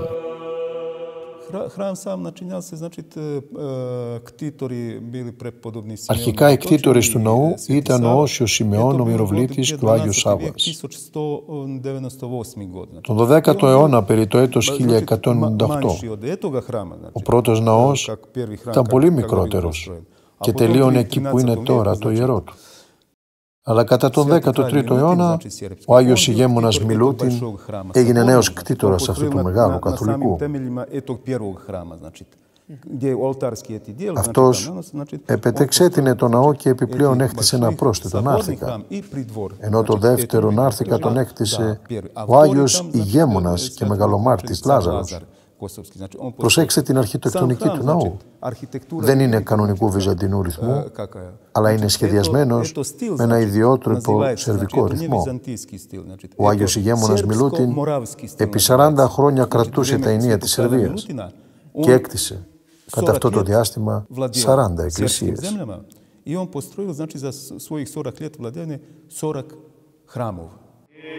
Στον άρθηκα του Καθολικού σώζεται μια παλιά επιγραφή την οποία χάραξαν οι μοναχοί και μας επιβεβαιώνει ότι τη ευσεβία και ζήλο κινούμενοι οι θεοφόροι και μακάριοι πατέρες ημών, ο επιστάτης πάσας της σερβικής γης, Σιμεών Όσιος, μετά του αγαπημένου Ιού αυτού Σάβα Αρχιεπισκόπου, εν τη αγάπη θεία κόπο και ιδιόρυτη ανοίγηραν εκ βάθρος την Εκκλησίαν και εν όματι της υπεραγίας Θεοτόκου εν το πούτο τούτο λεγόμενο του Χιλανδαρίου.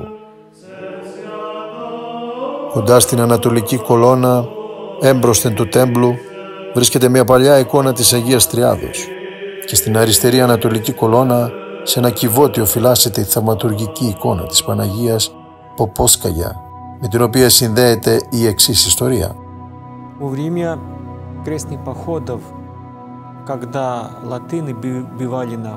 Στα χρόνια των Σταυροφοριών, όταν οι Λατίνοι ήρθαν στο Άγιον Όρος, κακοποιούσαν και σκότωναν πολλούς μοναχούς. Σκότωσαν και τον πρώτο του Αγίου Όρους.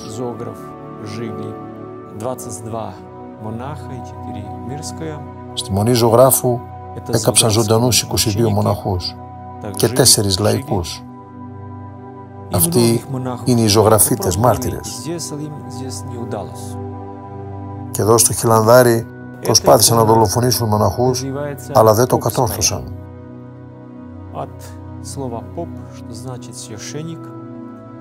Η εικόνα λέγεται Πόπσκαγια, από τη λέξη ποπ που σημαίνει παπάς.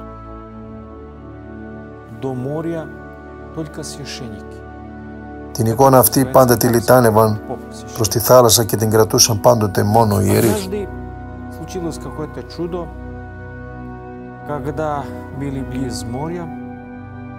Κάποτε συνέβη ένα θαύμα όταν έφτασαν στην παραλία την εικόνα οι λιτανεύοντες. Η εικόνα πέταξε στη θάλασσα έναν ιερέα.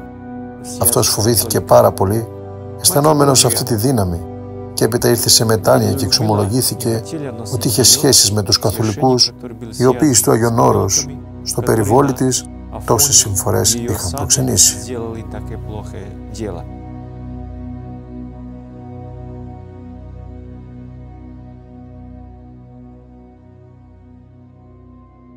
Όμως ως πρώτο Άγιο Κοιμήλιο της Μονής Χιλανδαρίου θεωρείται η θαυματουργική εικόνα της Θεομήτωρος της Τριχερούσας.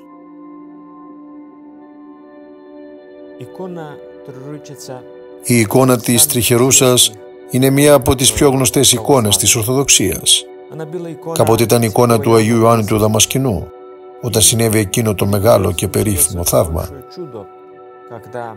Με προσταγή του μουσουλμάνου ηγέμονες έκοπαν το δεξί χέρι του Ιωάννη του Δαμασκηνού. Το βράδυ αυτός πήρε το κομμένο του χέρι και προσευχόταν για την ίαση μπροστά σε αυτήν την εικόνα της Παναγίας, υποσχόμενος να τη δοξάζει όλη τη ζωή του. Και το θαύμα έγινε. Η Παναγία Θεομήτωρ έκανε έτσι ώστε να ιαθεί το χέρι του και μόνο στη θέση της αποκοπής έμεινε μια μικρή ουλή.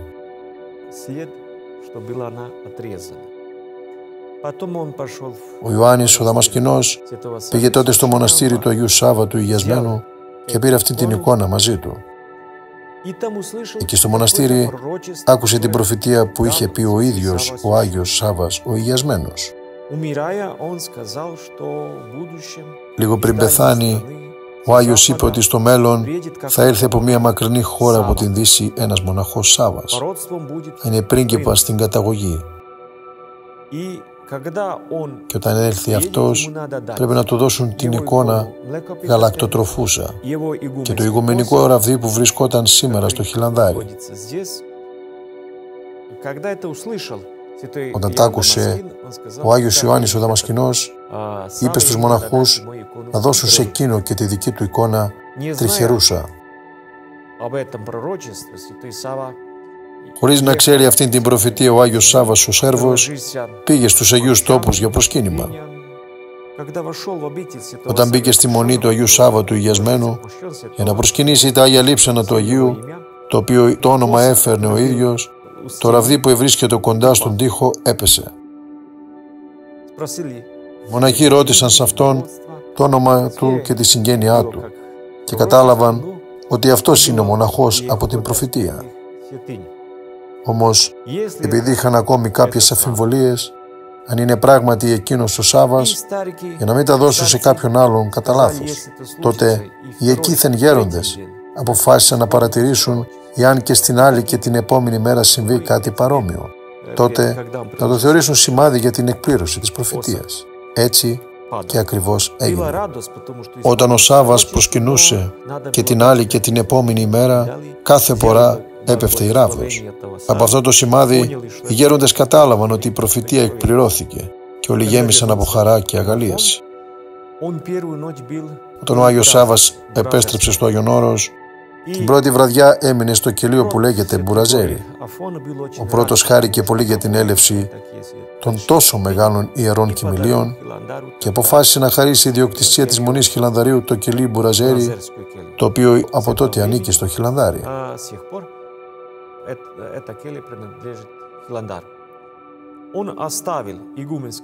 Ο Άγιος Σάββας έθεσε την ηγουμενική ράβδο στο κελίον μεταμορφώσεως της καρδιές, την εικόνα γαλακτατροφούσα στο κελίον Ποστίνιτσα, το οποίο ίδρυσε ο ίδιος. Τη Μονή δε Χιλανδαρίου έφερε την εικόνα της τριχερούσας. Τη εικόνα συνδέεται με πολύ πλούσια ιστορική πορεία. Στην αρχή η θέση της ήταν στο ιερό του Χιλανδαρινό κεντρικού ναού.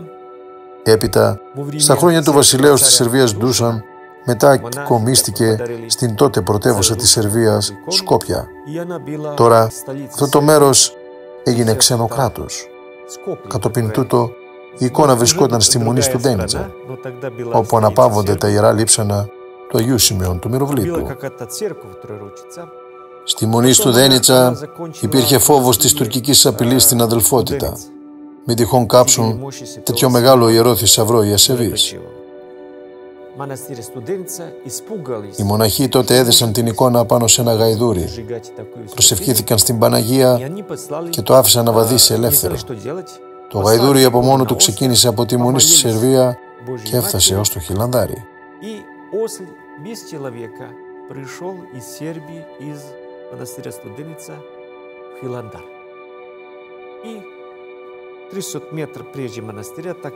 Στα 300 μέτρα πλησίον της Μονής υπάρχει ένα μνημειώδη σημείο που σταμάτησε το γαϊδουράκι και μόλις οι μοναχοί σήκουσαν την εικόνα, από πάνω του το γαϊδουράκι εψόφισε. Την δεύτερη μέρα του Πάσχα από το σημείο αυτό περνάει η λιτανία και εκεί τελούν την οικολουθία του αγιασμού.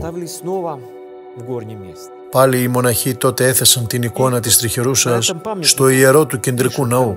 Σε μία από τις τοιχογραφίες όπου εικονίζεται η ανακομιδή της, υπάρχει γραμμένη στις πλησίων επιγραφές μια διήγηση που περιγράφει πως μετά την μετακομιδή της εικόνας στο ιερό, μία μέρα ήρθαν στο μοναστήρι ληστές για να ελεηλατήσουν τους θησαυρούς της Μονής. Οι μοναχοί φοβήθηκαν και προσπάθησαν να κρύψουν την εικόνα. Όμως εκείνη τη στιγμή άκουσαν τη φωνή της Θεομήτρος. «Ήλθα εδώ όχι για να με προστατεύετε, αλλά για να σας σώζω εγώ». Τότε οι μοναχοί άφησαν την εικόνα στη θέση της και όταν εισόρμησαν οι ληστές, στα μάτια τους φαινόταν πως όλοι οι θησαυροί της Μονής κρέμονταν στην εικόνα. Ένας από τους ληστές άπλωσε το χέρι του για να αρπάξει και το χέρι του ευθέως ξηράθηκε. Ιδώντες αυτό το φοβερό γεγονός, οι ληστές τρόμαξαν και έφυγαν πετώντας από το φόβο τους. Έτσι η Παναγία εκπλήρωσε την υπόσχεσή της.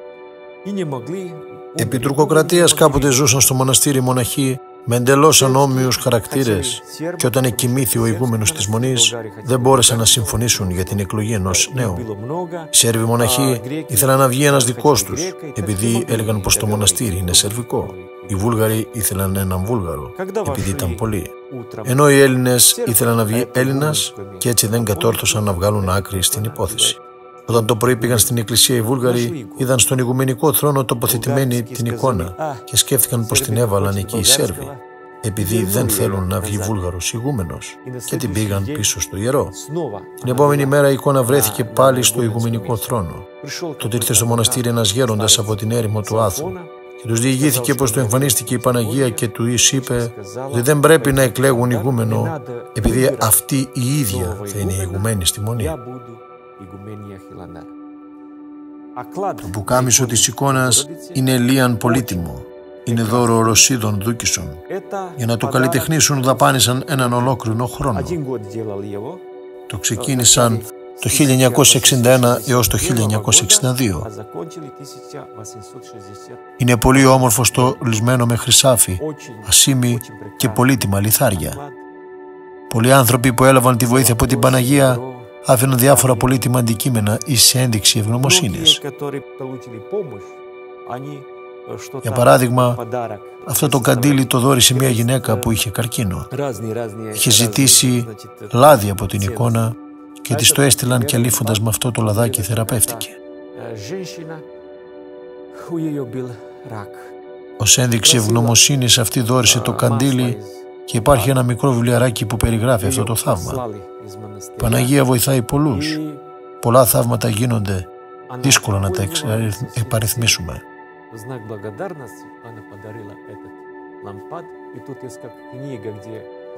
Ως ηγουμένη όλου του Αγίου Όρους και όχι μόνο της Μονής Χιλανδαρίου μας βοηθά πάρα πολύ. Εδώ υπάρχει ακόμα και ένα αντίγραφο της τριχερούσας.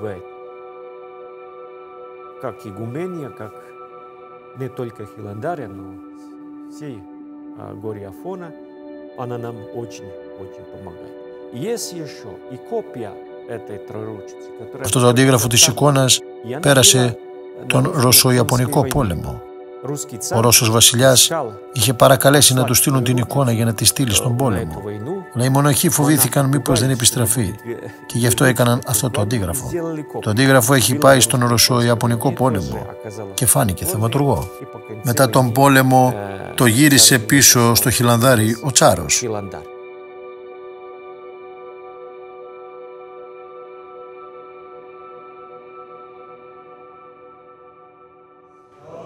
Ευρισκόμενοι στο καθολικό της Μονής, ζητήσαμε ευλογία από τον ηγούμενο Μεθόδιο να αφήσουμε στην εικόνα ως δώρο ένα πολύτιμο κολιέ.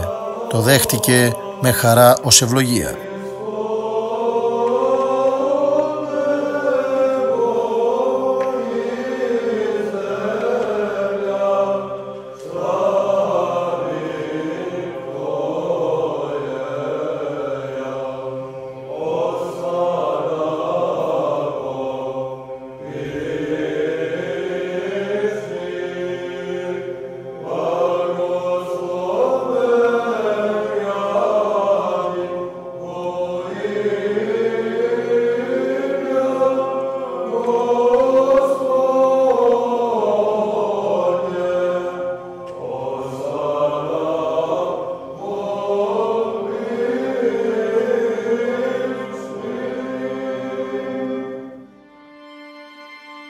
Στο Άγιον Όρος, ολιγοστά είναι τα κημητήρια, επειδή τα οστά των μοναχών ενταφιάζουν μόνο για λίγο καιρό και μετά από περίπου 3 χρόνια τα βγάζουν και τα μετακομίζουν σε ειδικά οστεοφυλάκια.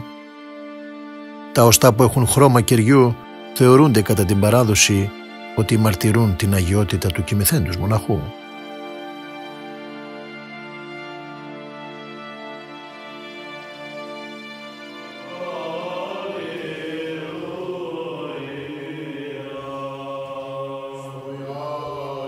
Εδώ στο καθολικό της Μονής, οι μοναχοί ευλαβώς φυλάσσουν Άγια Λείψανα πολλών Αγίων.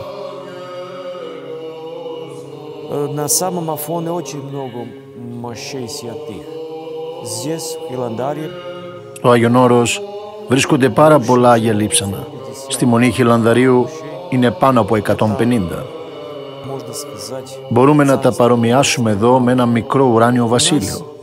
Όπως βλέπετε, βγάλαμε τώρα μερικά από αυτά. Ένα από τα κυριότερα ιερά κοιμήλια της χριστιανικής πίστεως είναι ο τίμιος σταυρός του Κυρίου ημών Ιησού Χριστού, πάνω στον οποίο σταυρώθηκε ο ίδιος ο Κύριος.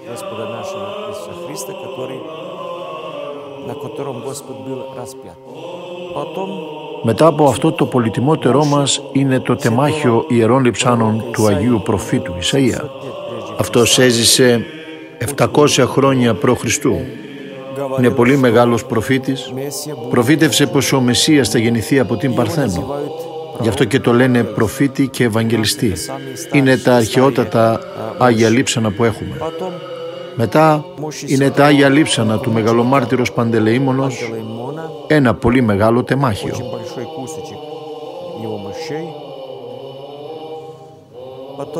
Έχουμε και τα Ιερά Λείψανα της Αγίας Μεγαλομάρτυρος Μαρίνης. Φαίνεται πως ο Θεός την εδόξασε με την αυθαρσία των λειψάνων. Κοιτάξτε πως σώθηκαν άφθαρτες οι σάρκες της. Ο Άγιος Λάζαρος μαρτύρησε στο Κωσυφοπαίδιο στη μάχη με τους Τούρκους. Τα λείψανά του ευωδιάζουν και μερικές φορές αναβλύζουν μύρο. Έπειτα, ο Άγιος Ηγέμονας Ούρος, που ήταν ο τελευταίος βασιλιάς της Σερβίας. Και αυτός επίσης είναι μάρτυρας. Μετά είναι οι Άγιοι Μάρτυρες από το Μαυροβούνιο της Μονής Πρεβέλακα. Τους δολοφόνησαν οι Λατίνοι. Τα ιερά λείψανά τους ευωδιάζουν. Οι Άγιοι Ηγέμονες Στέφαν Τελιάνοβιτς και Γεώργιος Κράτοβατς. Εδώ πέρα και ένα τεμάχιο από την Αγία Αναστασία, τη μητέρα του Αγίου Σάβα. Αυτή γέννησε τον Άγιο Σάβα που είναι ιδρυτής της Μονής μας.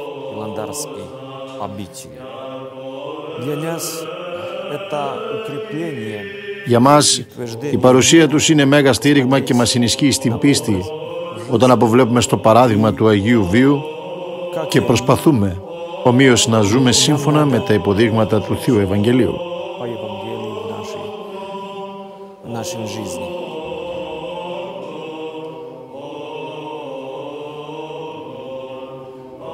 Σε ένα κτίριο της Ανατολικής Πτέρυγας της Μονής βρίσκεται η βιβλιοθήκη. Μας συνοδεύει ο πατήρ Σιμεών και ο φύλακας των αποθυσαυρισμένων εδώ υπερπολίτιμων βιβλίων, πατήρ Ιωσήφ, και πορευόμαστε προς το μοναστηριακό αρχείο των παλαιών χειρογράφων και αρχετύπων. Με την ευλογία του ηγουμένου Μεθοδίου ανεβήκαμε στη βιβλιοθήκη της Μονής. Ο πατήρ Σιμεών μας δείχνει ένα βιβλίο που είναι το παλαιότυπικό της Μονής και χρονολογείται στον 13ο αιώνα. Είναι παλαιό βιβλίο, αλλά εδώ έχουμε και ένα άλλο του 12ου αιώνος, που είναι ένα βιβλίο παλαιάς σλαβικής ψαλτικής και περιέχει την αρχαία σλαβική μουσική σημειογραφία. Είναι πολύ ενδιαφέρον και είναι συγγενές με την αρχαία βυζαντινή μουσική παρασημαντική.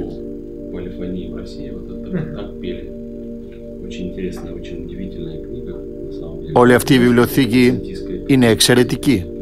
Είναι μέγας θησαυρός για τη Μονή. Έχουμε εδώ πολλά αρχαία και παλαιά βιβλία, χρυσόβουλα βυζαντινών αυτοκρατόρων και χάρτες μολδαβών ηγεμόνων.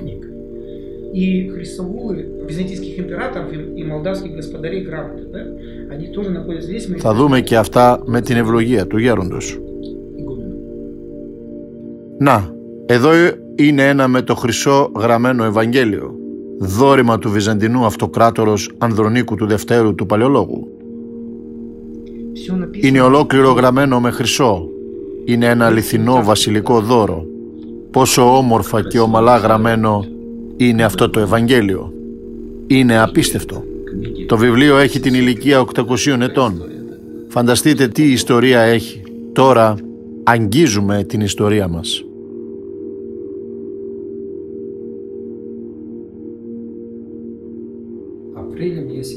Κατά τον Απρίλιο του έτους 1009 συνήθρισταν οι αγιορείτε ηγούμενοι, ελύσαν την αντιλογία αυτών και έθε το ενδάθε τας υπογραφάς.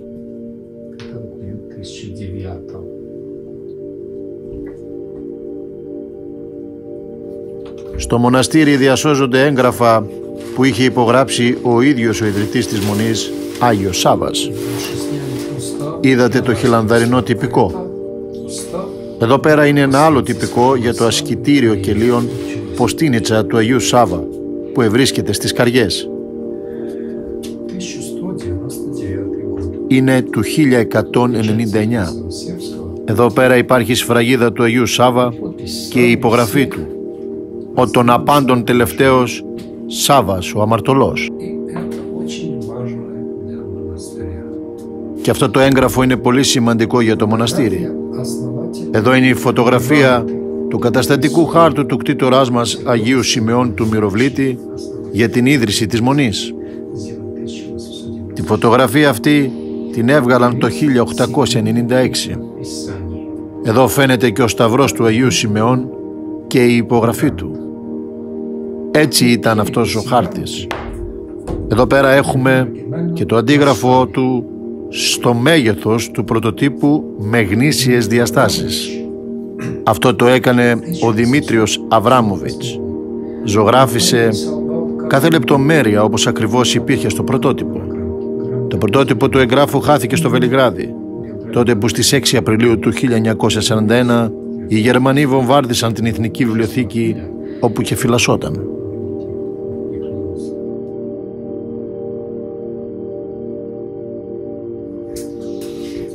Είναι πολύ σημαντικά έγγραφα για εμάς, επειδή οι Έλληνες επιστήμονες καμιά φορά βάζουν υπό αμφιβολία ότι αυτόν τον ναόν πραγματικά έκτισε ο Άγιος Σιμεών και ότι τον έκτισαν παλαιότερα κάποιοι Έλληνες και όχι ο Σέρβος βασιλεύς.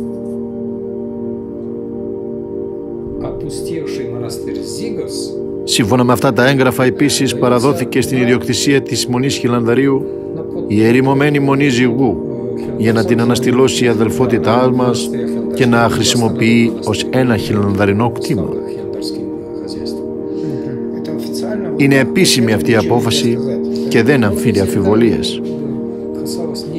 Αυτή η απόφαση αφορά και πολλά άλλα ερημωμένα μοναστήρια της περιοχής, από το Χιλανδάρι προς τα σύνορα του Αγίου Όρους και όχι μόνο αυτή. Όλη αυτή η περιοχή κατά εκείνο το έγγραφο άνοικε στην παλαιά Μονή Ζυγού.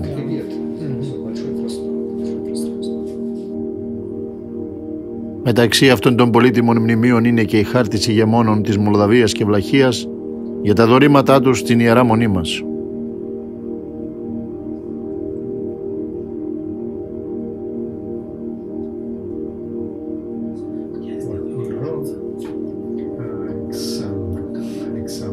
Βλέπουμε εδώ την υπογραφή του Αλεξάνδρου Βοεβόδα.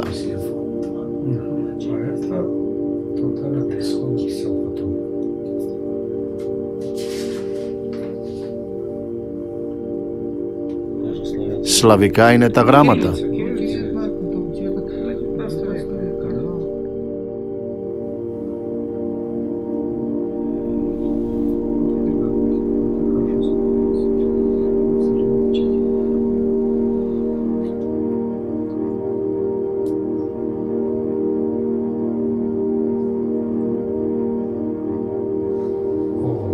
Ναι, είναι κυριλική γραφή του 15ου αιώνος. Είναι περγαμηνή που διασώζεται πάρα πολύ καλά συμπεριλαμβανομένη και της φραγίδας.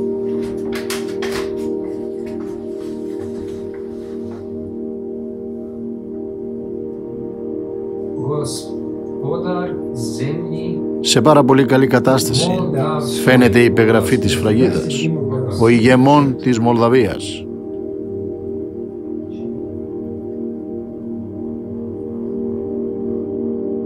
Στο τέλος του 19ου αιώνα και αρχές του 20ου αιώνα, ο χιλανδαρινός μοναχός Σάβας έκανε την περιγραφή και καταλογράφηση όλων των παλαιών εγγράφων και βιβλίων που φυλάσσονται στη βιβλιοθήκη. Όλα τα έγγραφα και τα έντυπα που υπάρχουν στο μοναστήρι μας, αυτός τα κατέγραψε. Και για τα βιβλία και για τις εικόνες και για τα κοιμήλια έκανε περιγραφές. Αλλά προτού να τα κάνει όλα αυτά, είχε συντάξει και βιβλία για την ιστορία του Αγίου Όρους και της Μονής Χιλανδαρίου. Ήταν εξαιρετικός άνθρωπος και επιστήμονας ο μοναχός Σάβας Χιλανδαρινός, καταγόμενος από την Τσεχία. Παλαιές παραδοσιακές τεχνικές της τυπογραφικής τέχνης μέχρι σήμερα χρησιμοποιούν οι μοναχοί στο μικρό μας μοναστηριακό βιβλιοδετείο.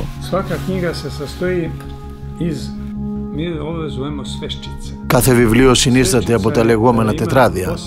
Κάθε τέτοιο τετράδιο περιέχει 8 φύλλα ή 16 σελίδες.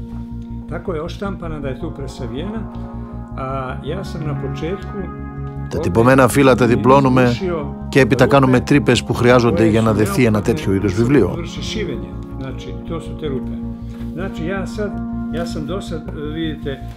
Τώρα βλέπετε πως φαίνονται οι δεμένες σελίδες.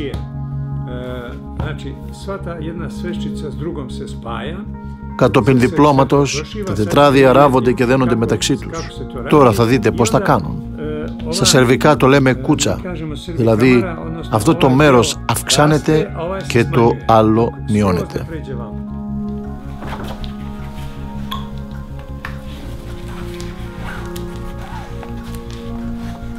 Znači opet spoj.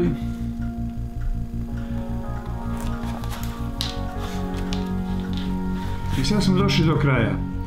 Šta sad ja radim? Ja sad uzimam jedan moj... Φτάσαμε σχεδόν μέχρι τέλος της εργασίας μας. Έχω εδώ ακόμα ένα βοηθητικό εργαλείο. Μόλις ράψουμε τα τετράδια, δεν μπορούμε απλά και εύκολα να τα τεντώσουμε. Γι' αυτό χρησιμοποιούμε αυτό το εργαλείο που τεντώνει τα τετράδια μεταξύ τους.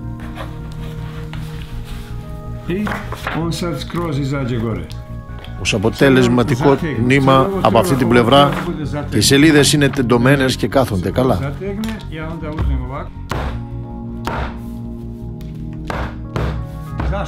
Μόλις τεντωθούν τα τετράδια και οι δύο πλευρές τους πρέπει να ευθυγραμμιστούν. Τι κάνουμε λοιπόν στο εξής? Πρέπει να δέσω αυτό το τετράδιο με το προηγούμενο. Τα τεντώνουμε και δένουμε με ένα κόμπο.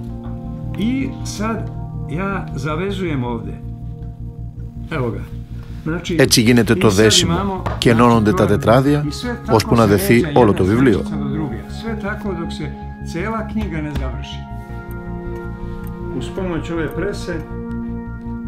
Με τη βοήθεια αυτού του πιεστηρίου στηρίζουμε έτσι το πρόχειρο κατασκευαζόμενο βιβλίο. Βάζουμε εδώ κόλλα και το αφήνουμε να στεγνώσει. Μόλις στεγνώσει η κόλλα, θα ξεσφίξουμε το πιεστήριο. Θα βγάζουμε το κατασκευαζόμενο βιβλίο και θα πάμε στην επόμενη μηχανή όπου κόβουμε τις άκρες.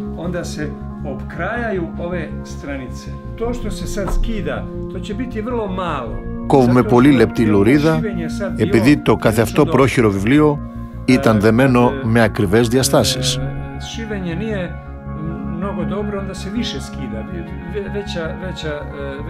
Εξ αρχής πρέπει να δεθεί όσο είναι δυνατό το ορθότερο, για να μην τα κόβουμε πολύ μετά και τυχόν το χαλάσουμε.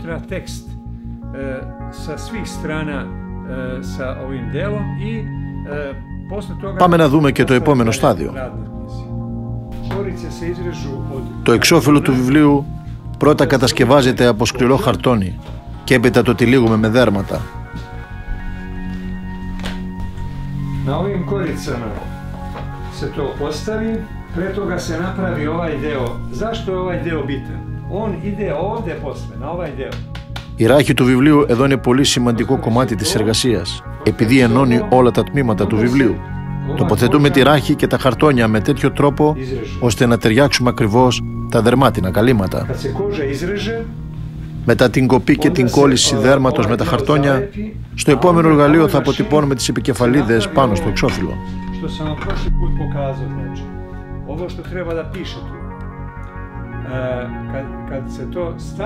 Τις φραγίδες για αποτύπωμα εδώ τις στηρίζουμε. Θερμαίνουμε και το εξώφυλλο και τοποθετούμε λίγο πιο κάτω.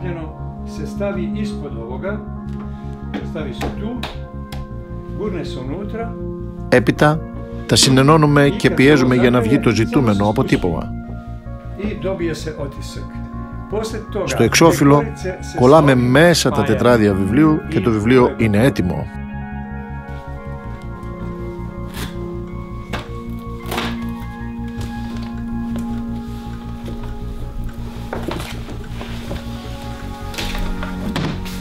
Ova knjiga se zove Miroslavljevo Evanđelje. Εδώ βλέπετε το Ευαγγέλιο του Μυροσλάβου.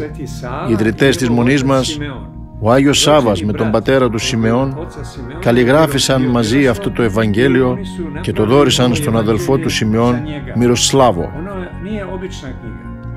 Είναι εξαιρετικό βιβλίο. Το Ευαγγέλιο αναγιγνώσχεται στις εκκλησίες κατά τη διάρκεια των ακολουθιών και αυτό το χειρόγραφο Ευαγγέλιο είναι πολύ εκλεκτό. Αυτό το βιβλίο, όπως βλέπετε, είναι αξιοσημείωτο επειδή γράφτηκε στη σερβοσλαβική διάλεκτο και σε κάθε του σελίδα περιέχει έντεχνα αρχιγράμματα.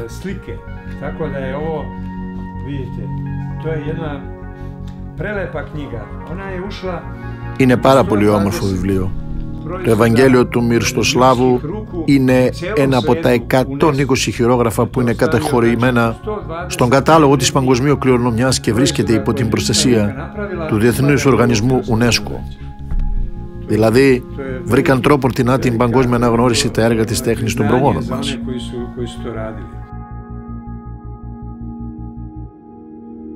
Με την ευλογία του ηγουμένου πηγαίνουμε τώρα στο Μουσείο της Μονής. Εκεί φυλάσσονται οι πολυτιμότερες για το μοναστήρι εικόνες, βασιλικά δωρήματα και εκκλησιαστικά σκεύη. Μεταξύ των άλλων είναι τα εξής κοιμήλια. Μια θήκη για σταυρούς που είναι κατασκευασμένη το 1229. Ένα τρίπτυχο που είναι έργο Ρώσων καλλιτεχνών από τη Μόσχα, το οποίο καλλιτεχνήθηκε περί το έτη 1547-1548. Η ωραία πύλη του ιερού τέλους 12ου αιώνος. Ένα τεμάχιο παλαιάς τοιχογραφίας που χρονολογείται περί το 1260. Μια εικόνα της Παναγίας, το άρρηκτο τείχος, για τη λυτή του ναού που χρονολογείται στο 3ο-4ο του 14ου αιώνος. Μια ψηφιδωτή εικόνα της Παναγίας με τον Χριστό του 1ου-4ου του 12ου αιώνος. Ένα δίπτυχο από τη Βενετία κατασκευασμένο το 1300. Εδώ πέρα βρίσκεται και η εικόνα της Παναγίας στολισμένη με πολύτιμα λιθάρια. Είναι ζωγραφισμένη το 1643 και χαρίστηκε ως δώρημα στο μοναστήρι Χιλανδαρίου από τον βοεβόδα της Βλαχίας Ματθαίο Μπασαράμπο. Στην πίσω μεριά της εικόνας διασώζεται η δωρητική επιγραφή που είναι γραμμένη στην παλαιοσλαβική γλώσσα ως εξής. Η Παναγία θαυματουργική εικόν της Παναγίας Πανάγνου και υπερευλογημένης δεσποίνης ημών Θεοτόκου και η Παρθένου Μαρίας και του προαιωνίου αυτής βρέφους ον κρατή τες αχράντης αυτή χερσή. Εστόλησε αυτήν ο πιστός και φιλόχριστος Μέγας και υπέρλαμπρος ηγέμων πάσης της γης Ουγγροβλαχίας ή αυτού μεγαλειώτης Ματθαίος Μπασαραμπός ο βοεβόδας.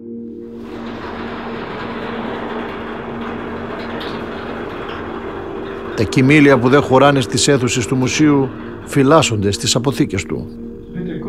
Σε αυτή την αίθουσα βρίσκονται οι παλιές χιλανδαρινές εικόνες. Εδώ έχουμε πάνω από 500 εικόνες. Μερικές είναι από τον 14ο αιώνα.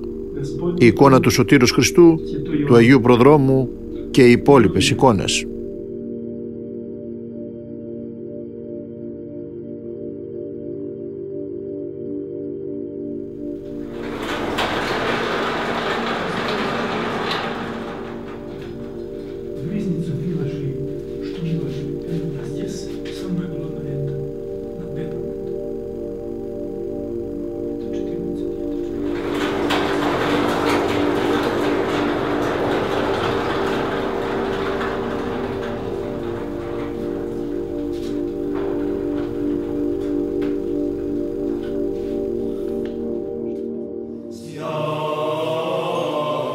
Απέναντι από την κύρια πύλη του ναού βρίσκεται η μοναστηριακή τραπεζαρία. Είναι μέρος της δυτικής πτέρυγας της Μονής, όπου αυτή τη στιγμή γίνονται αναστηλωτικές εργασίες. Η τραπεζαρία, κτίστηκε το 1293 και ιστορήθηκε με τοιχογραφίες από το Σέρβο μοναχό Γεώργιο Μητροφάνοβιτς κατά το έτος 1623. Προλίγου, κατά τη διάρκεια των εργασιών, στο έτομα επάνω της βόρειας αψίδας, οι αναστηλωτές ανακάλυψαν παλαιότερες βυζαντινές τοιχογραφίες του 14ου αιώνος με εικονογραφικές παραστάσεις από την Παλαιά Διαθήκη. Κατά τον 17ο αιώνα, η οροφή της τραπεζαρίας στολίστηκε με πολύχρωμα ξύλα και στο κέντρο της εγκαταστάθηκε μια παλιά εικόνα του Χριστού.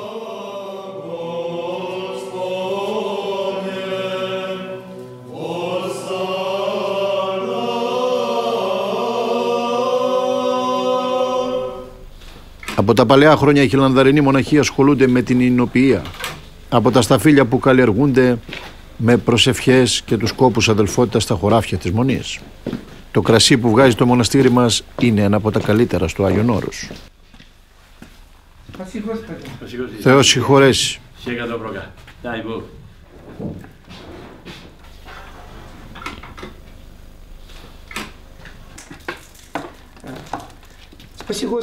Είμαστε χαρούμενοι που αξιωθήκαμε και πάλι να επισκεφθούμε την Ιερά Μονή σας, το Χιλανδάρι, και χαιρόμαστε να σας βλέπουμε ξανά. Πάτερ, πείτε μας πώς χτίστηκαν αυτά τα ωραία υπόγεια. Ξέρουμε ότι από τον αείμνηστο καιρούς οι μοναχοί ασχολούνται με την εινοποιία. Δόξα τω Θεώ, ό,τι βλέπετε εδώ όλα οργανώθηκαν πριν από 800 χρόνια. Το βασικότερο έργο είναι να παρασκευάζετε το κρασί. Νάμα για τον ναό και για την Θεία Ευχαριστία. Έπειτα είναι και για τη μοναχική τράπεζα και για τους προσκυνητές που έρχονται να μας επισκεφθούν. Το τυπικό του Αγίου Σάβα είναι πολύ αυστηρό, αλλά όσον αφορά τη χρήση του κρασιού, το έχει καταλύσει σε πολύ περισσότερες περιπτώσεις από τα άλλα τυπικά των εταίρων μονών. Καμία άλλη μονή δεν έχει τόση κατάλυση ίνου όπως η δική μας. Ο Άγιος Σάββας αποφάσισε να το κάνει λόγω της υγρασίας και των δύσκολων κλιματικών συνθηκών σε αυτό το μέρος. Γι' αυτό, κατά το τυπικό, μας επιτρέπεται το κρασί τις περισσότερες ημέρες που δεν υπάρχει αυστηρή νηστεία.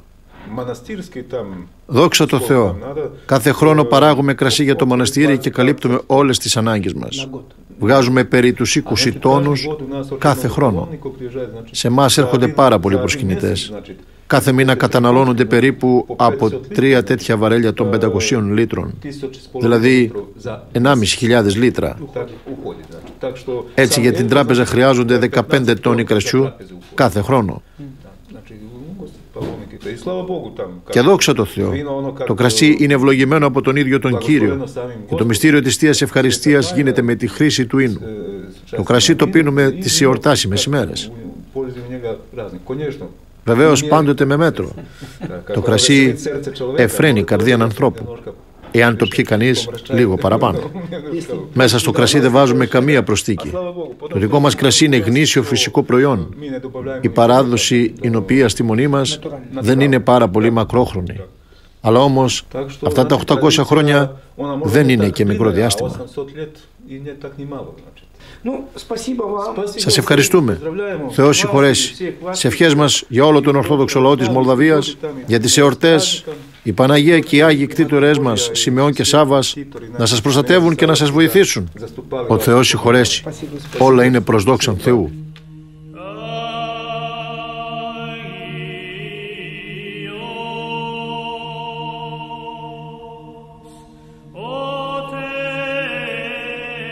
Κύριε, σώσε και φύλαξε την Αγία Μονή Χιλανδαρίου.